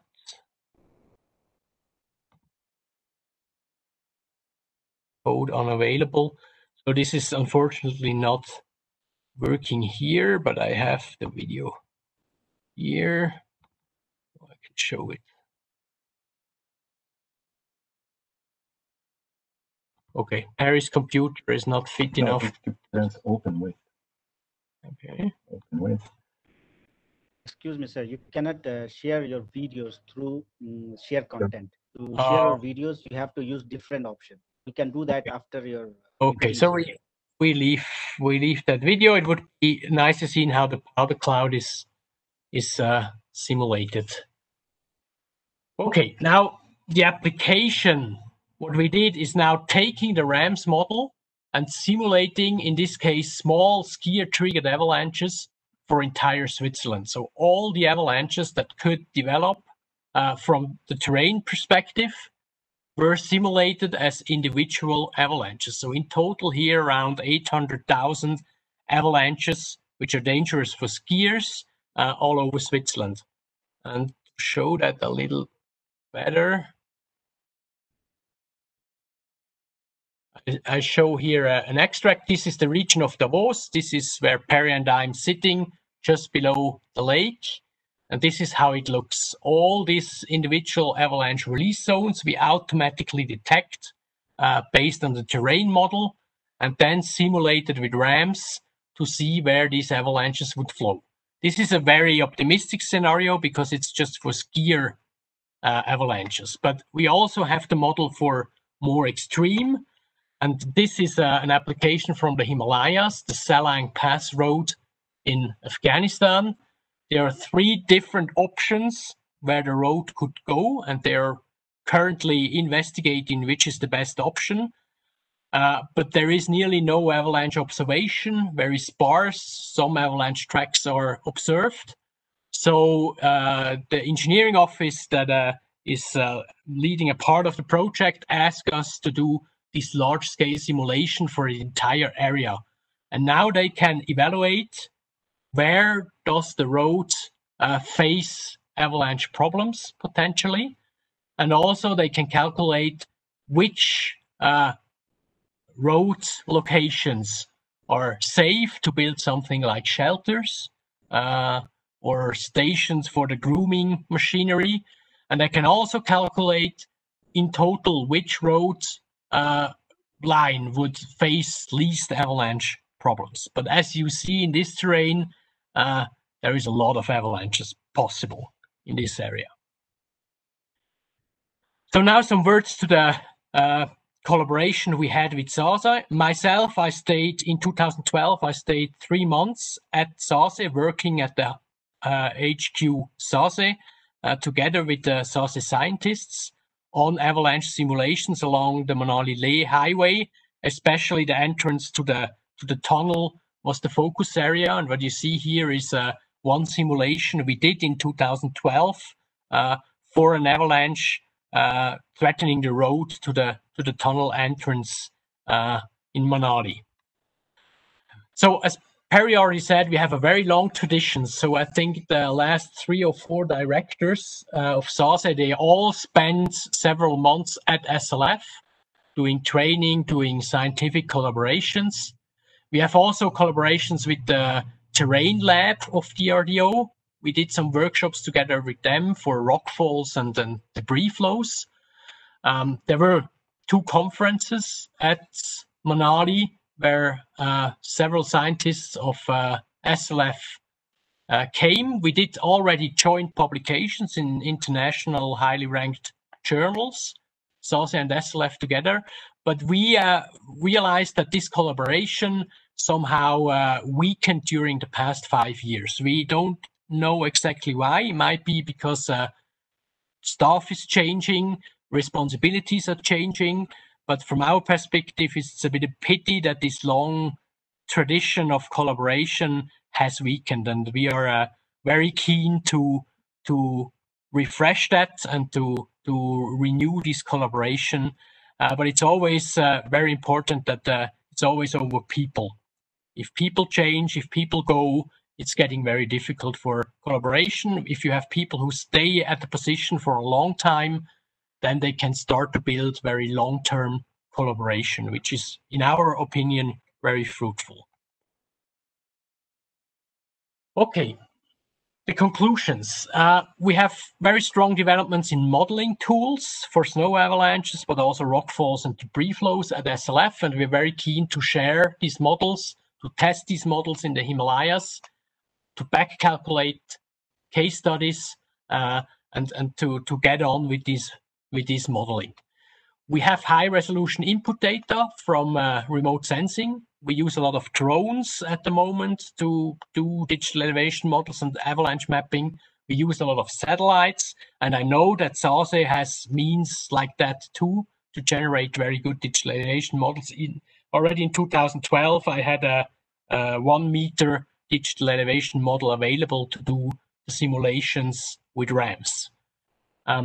We are very keen to apply our models in mountain regions, and we do that around the world in different collaborations. We have collaborations with Afghanistan, but also New Zealand, Alaska, Central Asia, Uzbekistan, and Kyrgyzstan.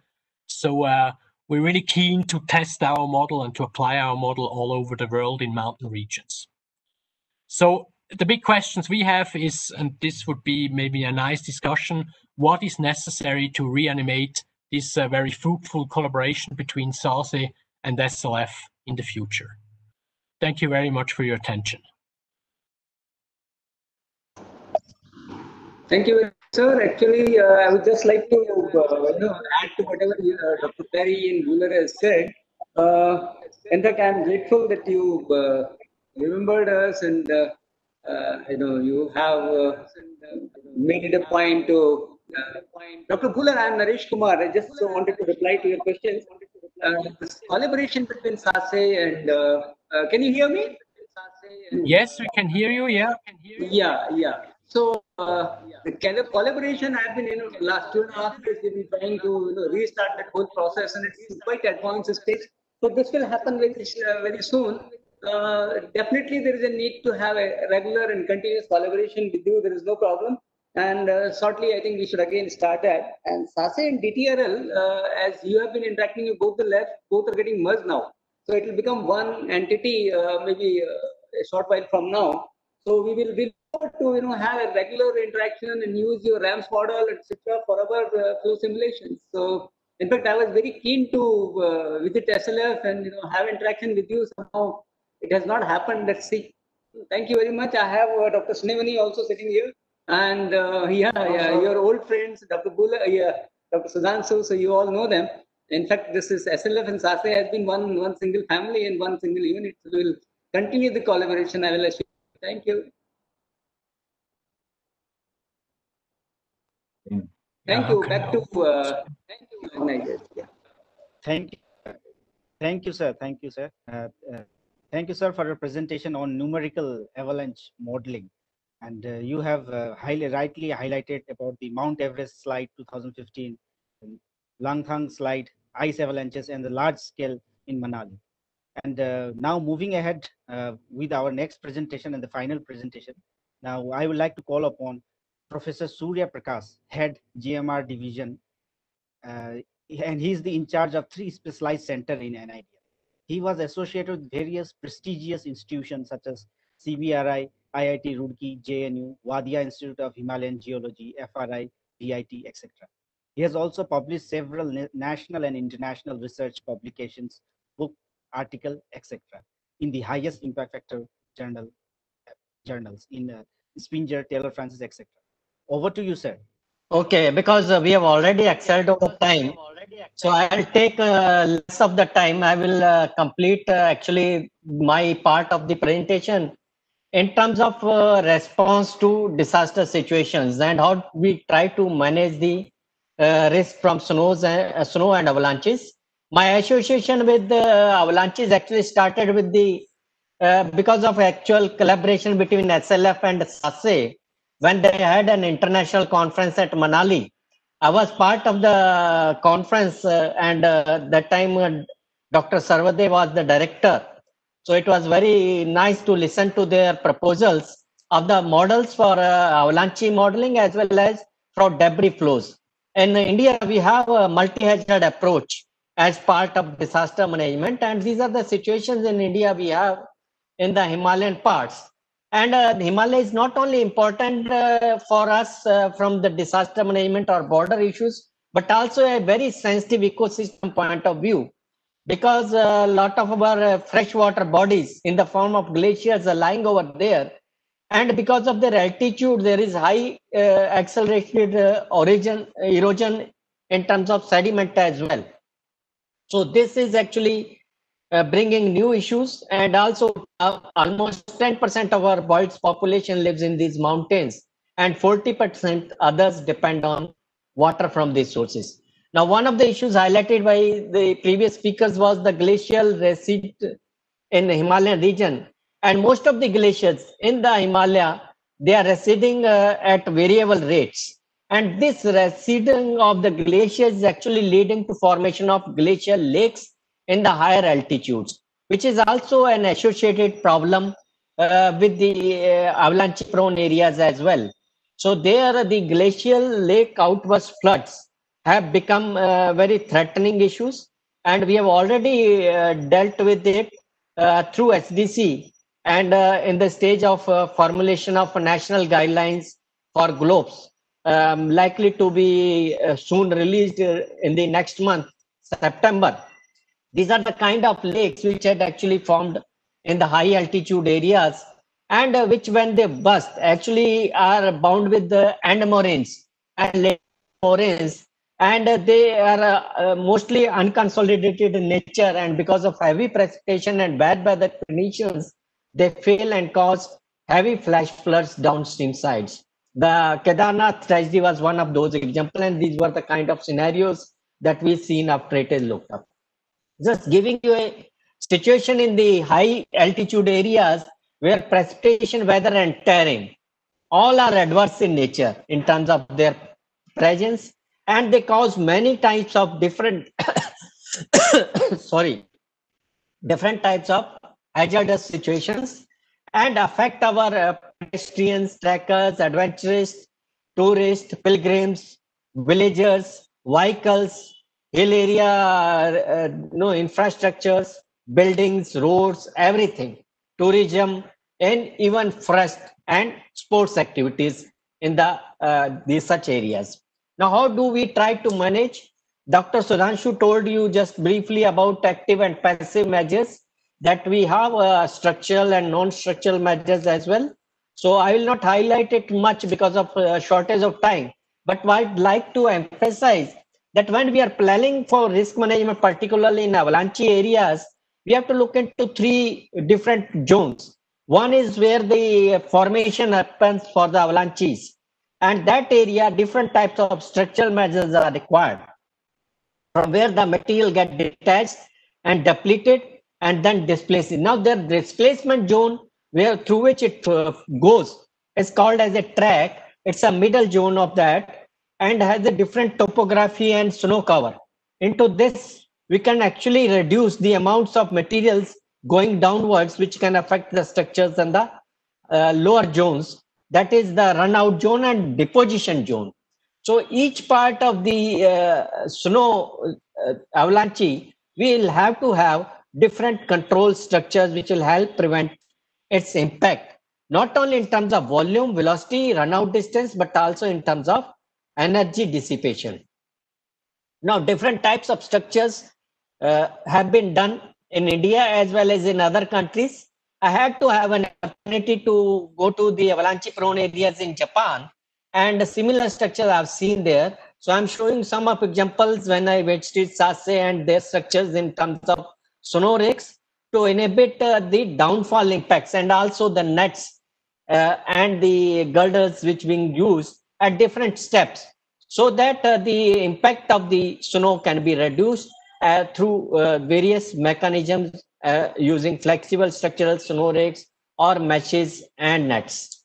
And this is what I saw in Japan, that they had rows of similar snow rakes at in snow prone areas where avalanches happened, because I visited just before the winter times, so snow is no more there, but they were also putting similar snow rakes and their lanes and structures. Other issue that comes along with the avalanches and is the debris flows which happen, and debris flows brings lot of sediments. In Japan, they had kept these graded structures along with hindrances which actually stop the debris materials coming down. And these debris material structures, they are in consonance with the natural environment, and allows only the water to come out, which can be collected and disposed properly. So in order where we cannot actually prevent, mitigate, we have to monitor and respond.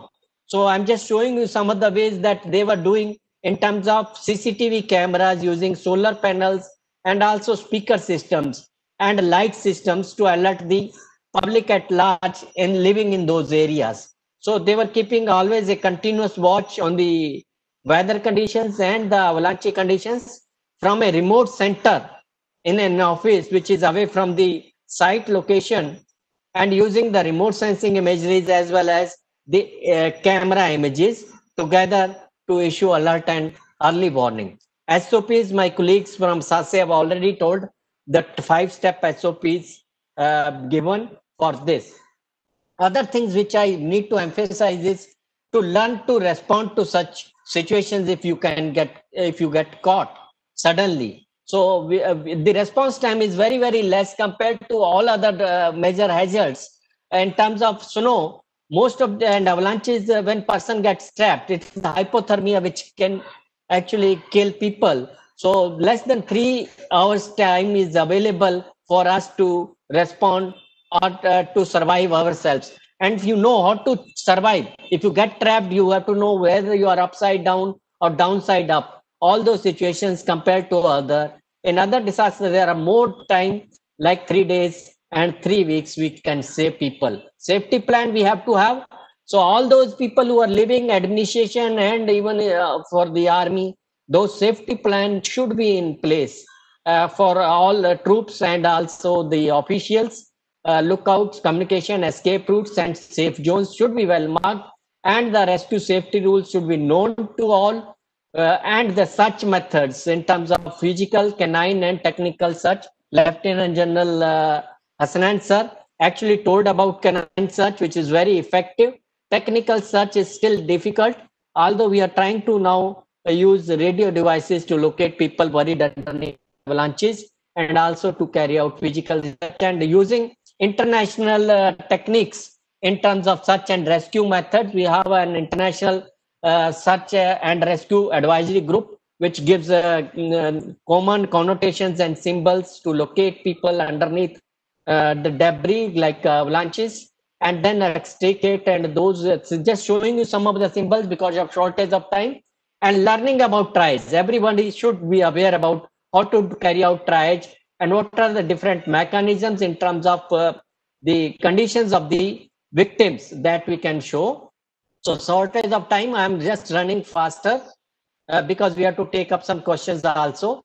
So you have to look into these situations, that whether person is less injured, more injured, or dead, so that you can provide adequate help to the right person at the right time without losing much of the time. So this is then ABC. When victim is extricated, rescued, then looking into his conditions in terms of airways, breathing, and circulation. So all this simply must be given trainings at the local levels to the communities, so that they can act as effective first responders. Local communities in the civil sector actually are the first victims and also the first responders. So I'm just showing you some of the things that can be taught in terms of training and practical exercises to the people living in those areas, and also the people who are visiting those areas can be instructed and given these guidelines. So say shortage of time, I'm escaping this. CPR is one of the techniques that should be given and known. So in case person is not well in the disaster situations, you cannot do it alone. Every sector, whether it is scientific, social, administration, or disaster management agency or line department, have to come together. Then only we can succeed and go for a holistic approach. That was the main objective of my presentation, and make our society resilient like the stone, move in any direction to quickly regain. So with these words, I'll close this presentation and request Mr. Raju Thappa to go for further questions and answers. Please. Thank you, sir, for your presentation. Now we will take some questions raised by our participant. We have received more than 50 questions from the participant, but due to time constraint, we will just restrict ourselves to only one question per expert. So first question is for Director SASE, Sri Naresh Kumarji, asked by Avinav Walia. What type of community awareness activities SASE or SDMAs conduct, and what are their frequencies and success rate? Yeah, can you hear me? Yeah. Yes. In fact, the most of the programs that we run for creating awareness and training earlier was confined to mainly users like Army and paramilitary forces. Last few years, we have extended this facility for this training awareness to the civilian sector, and Himachal SDMA had approached us last year, so we planned a series of trainings for their QRTs in the avalanche affected districts. And we did one course in February. The next course was planned in end of March, but because of this pandemic, it couldn't happen. But as a policy, we are taking up the SDMA's request and taking their QRTs for training at our Manali center, and we also take them to actual avalanche sites.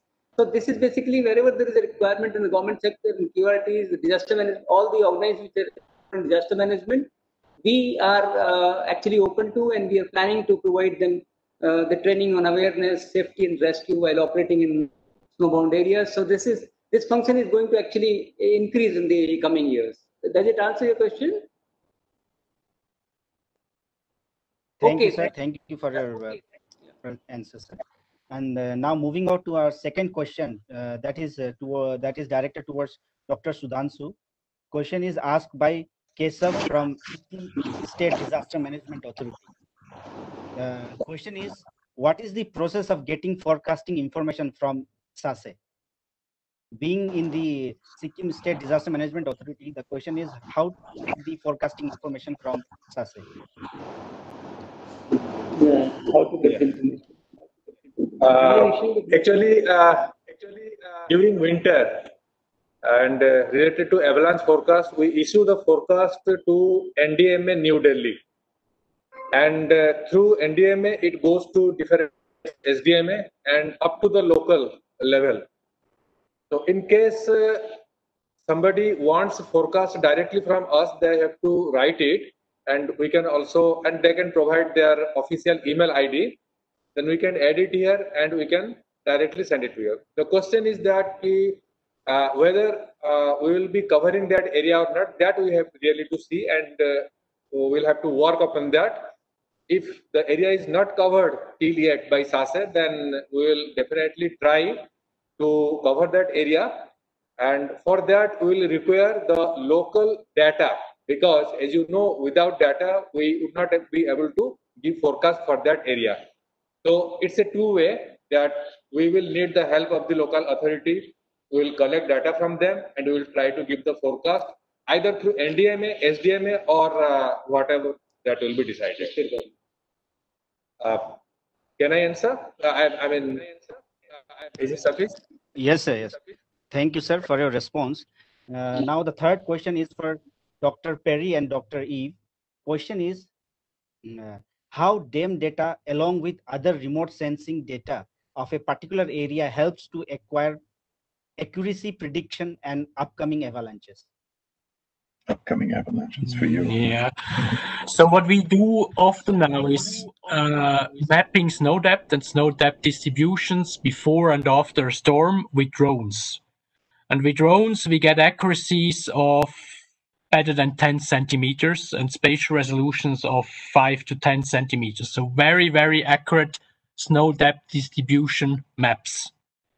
But with drones, we can only do it for limited areas. We can cover something like 4 square kilometers, but we already now are able to cover entire avalanche tracks and avalanche tracks with elevation differences of more than 1,000 meters. And this helps a lot to understand how the snow is deposited by wind and how an avalanche release zone can develop. But we don't yet have a good model for that. That's what we want to go for. We want to go for a good snow distribution model we can include into the RAM simulation model to inform on where does the avalanche release, with how much snow, how much volume, and where does the avalanche entrain snow, and how much snow does it entrain. But remote sensing is really the key, because it's the only way you can map it accurately enough. Otherwise, you can only use measurements by hand, and this is always a point measurements. What we need is spatial continuous measurements, and remote sensing is the only tool that can provide that information.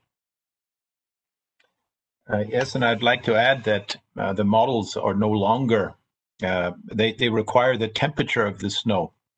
So the temperature at a specific elevation and how this temperature of the snow cover is at lower elevations makes an important difference in how far the avalanche runs out. So this accurate information of temperature is also very, very important to make accurate predictions of where the avalanche is going to go. And, for example, if it is going to indeed develop a powder cloud and a powder air blast, or if it will maybe transform into a wet snow avalanche. I'm very, very well aware that in India, You have all types of avalanches. You have particular difficulties with wet snow avalanches. And to be able to predict the movement of wet snow avalanches, then you need to know the amount of water in the snow cover, and you need to know where this water is distributed. So these are all things that we are now working on as we continuously improve our models.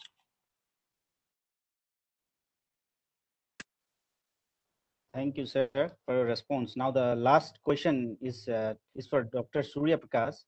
Actually, it's a combination of 2 or 3 participants. So the question is, what are the upcoming initiatives in rescue and other operations to reduce the disaster, and how can NIDM play an important role in promoting such informations? Thank you, Raju. I think this question pertains to our preparedness against disaster situations. So, as many of our delegates, participants must be knowing that we have now a dedicated response force, National Disaster Response Force at the national level. And at the states, we have State Disaster Response Force. And also besides these disaster response forces, we do have civil defense, home guards, fire personnel, also doing the rescue operations. This was my emphasis in the presentation, that because this is very hazard specific rescue operation which requires a different kind of skills, trainings and resources than any other disaster in the lower parts of our geographical areas. So we need more such trainings, and maybe the expert organizations like SASE, they have actually some guidelines and some awareness materials developed on search and rescue also, which can be shared with the common people also. Now currently the DRDO and SASE, they are planning to share their knowledge, experience and expertise with the civil organizations and sector as well. So most likely this will soon happen. And most of the people who are from the army side, military side, they do have some experiences and they train and they have their SOPs as informed by our chief guest, Lieutenant General Hassanan sir. So this is in brief about the question. Yeah, as regards the concluding remarks, as I was just mentioning in my discussion, creating awareness about the safety and the rescue and various mitigation techniques which are available is very important. And then the way we disseminate the information to user, large number of users in army as well as in civilian sector, it will help in mitigating this disaster. Today, technology-wise, we are quite confident that we have adequate knowledge, adequate competence in dealing with this problem and bringing, because it's a natural hazard, so you can never guarantee 100% safety. But the casualties and loss to life and property can definitely be brought down by adopting, creating awareness and adopting the right strategies and tools and techniques for mitigating this hazard can be brought down to nearly zero. So I hope people through this kind of initiatives from NDMA, NIDM, we create more and more awareness. And on SASE's part, as I already said, we are undertaking to take more courses for SDMAs and QRTs from various states who are directly dealing with. So we all together will be able to reduce the risk and hazard potential of these avalanches and have a much better scenario. Thank you very much. Now I would like to request Ms. Koren Dimanche if she can speak some few words. We could not have you earlier, ma'am. Can you hear me? Yes, ma'am. You are audible, ma'am. Yes, I'm so sorry. I was listening to this very, very interesting presentations, and I can just say, as a Swiss citizen and as an official of the government Switzerland, I'm so proud of this seminar. I'm so proud of the collaboration we had, and I'm thankful to the Swiss experts, but also the Indian experts. I think this has been a wonderful seminar. I've just seen around 800 people being connected. Maybe that's why I could not connect. But even after the time of 2 hours, there were still 700 people. So it shows really how important this topic is in India. And I think we will continue the collaboration. Thank you to all, and congratulations to the organizers. Thank you, ma'am. And we would also like to inform you that apart from this, we also have participants who are joining us through YouTube live streaming. We have also participants there also who could not make us through Cisco WebEx. Now, moving ahead, now I'll request Mr. Anil Kathet, who is currently working as the young professional in Center for Hill Area Development, GMR Division, to propose the vote of thanks. Over to you, sir. Thank you, Mr. Raju. Good afternoon to all the dignitaries, experts, and participants. Snow yet are not much discussed as compared to other disasters such as floods, cyclones, earthquakes, landslides, and so on, due to their remotely occurrence. But in recent years, many precious lives were engulfed by them, including our army personnel. Further, current elements of climate warming, climate change are anticipated to adversely impact the cryosphere in higher mountain range, increasing the frequency and magnitude of snow avalanche, thus augmenting the vulnerability of humans, socio-economic development, besides changing the topography. So we need to prepare for any forthcoming disastrous event by developing a culture of safety and resilience. Developing the culture of safety and resilience will not happen overnight.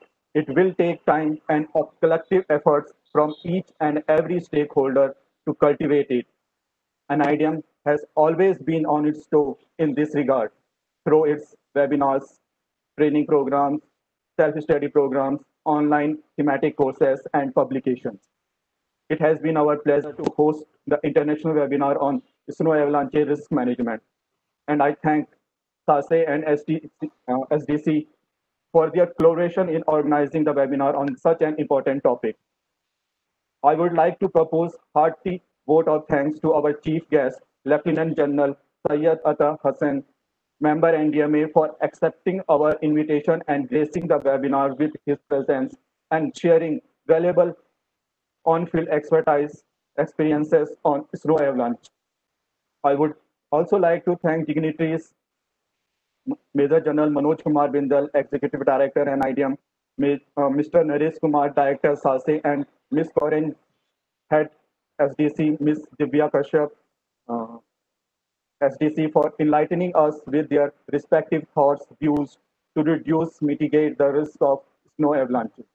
I also take this opportunity to thank our distinguished experts, Dr. Perry and Dr. Eve from SDC, Dr. Sudhanshu, scientist at SASE, and Professor Surya Prakash, Head GMR Division and IDM, for making the webinar significant through their presentations, wisdom, experiences on various spectrums of snow avalanche risk management.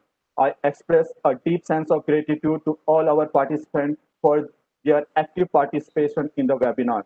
I would also like to thank my GMRD colleagues, Mr. Raju Thapa, for moderating, Dr. Harjeet Kaur for facilitating, and NIDM IT cell, and all others who directly, indirectly helped in organizing this international webinar.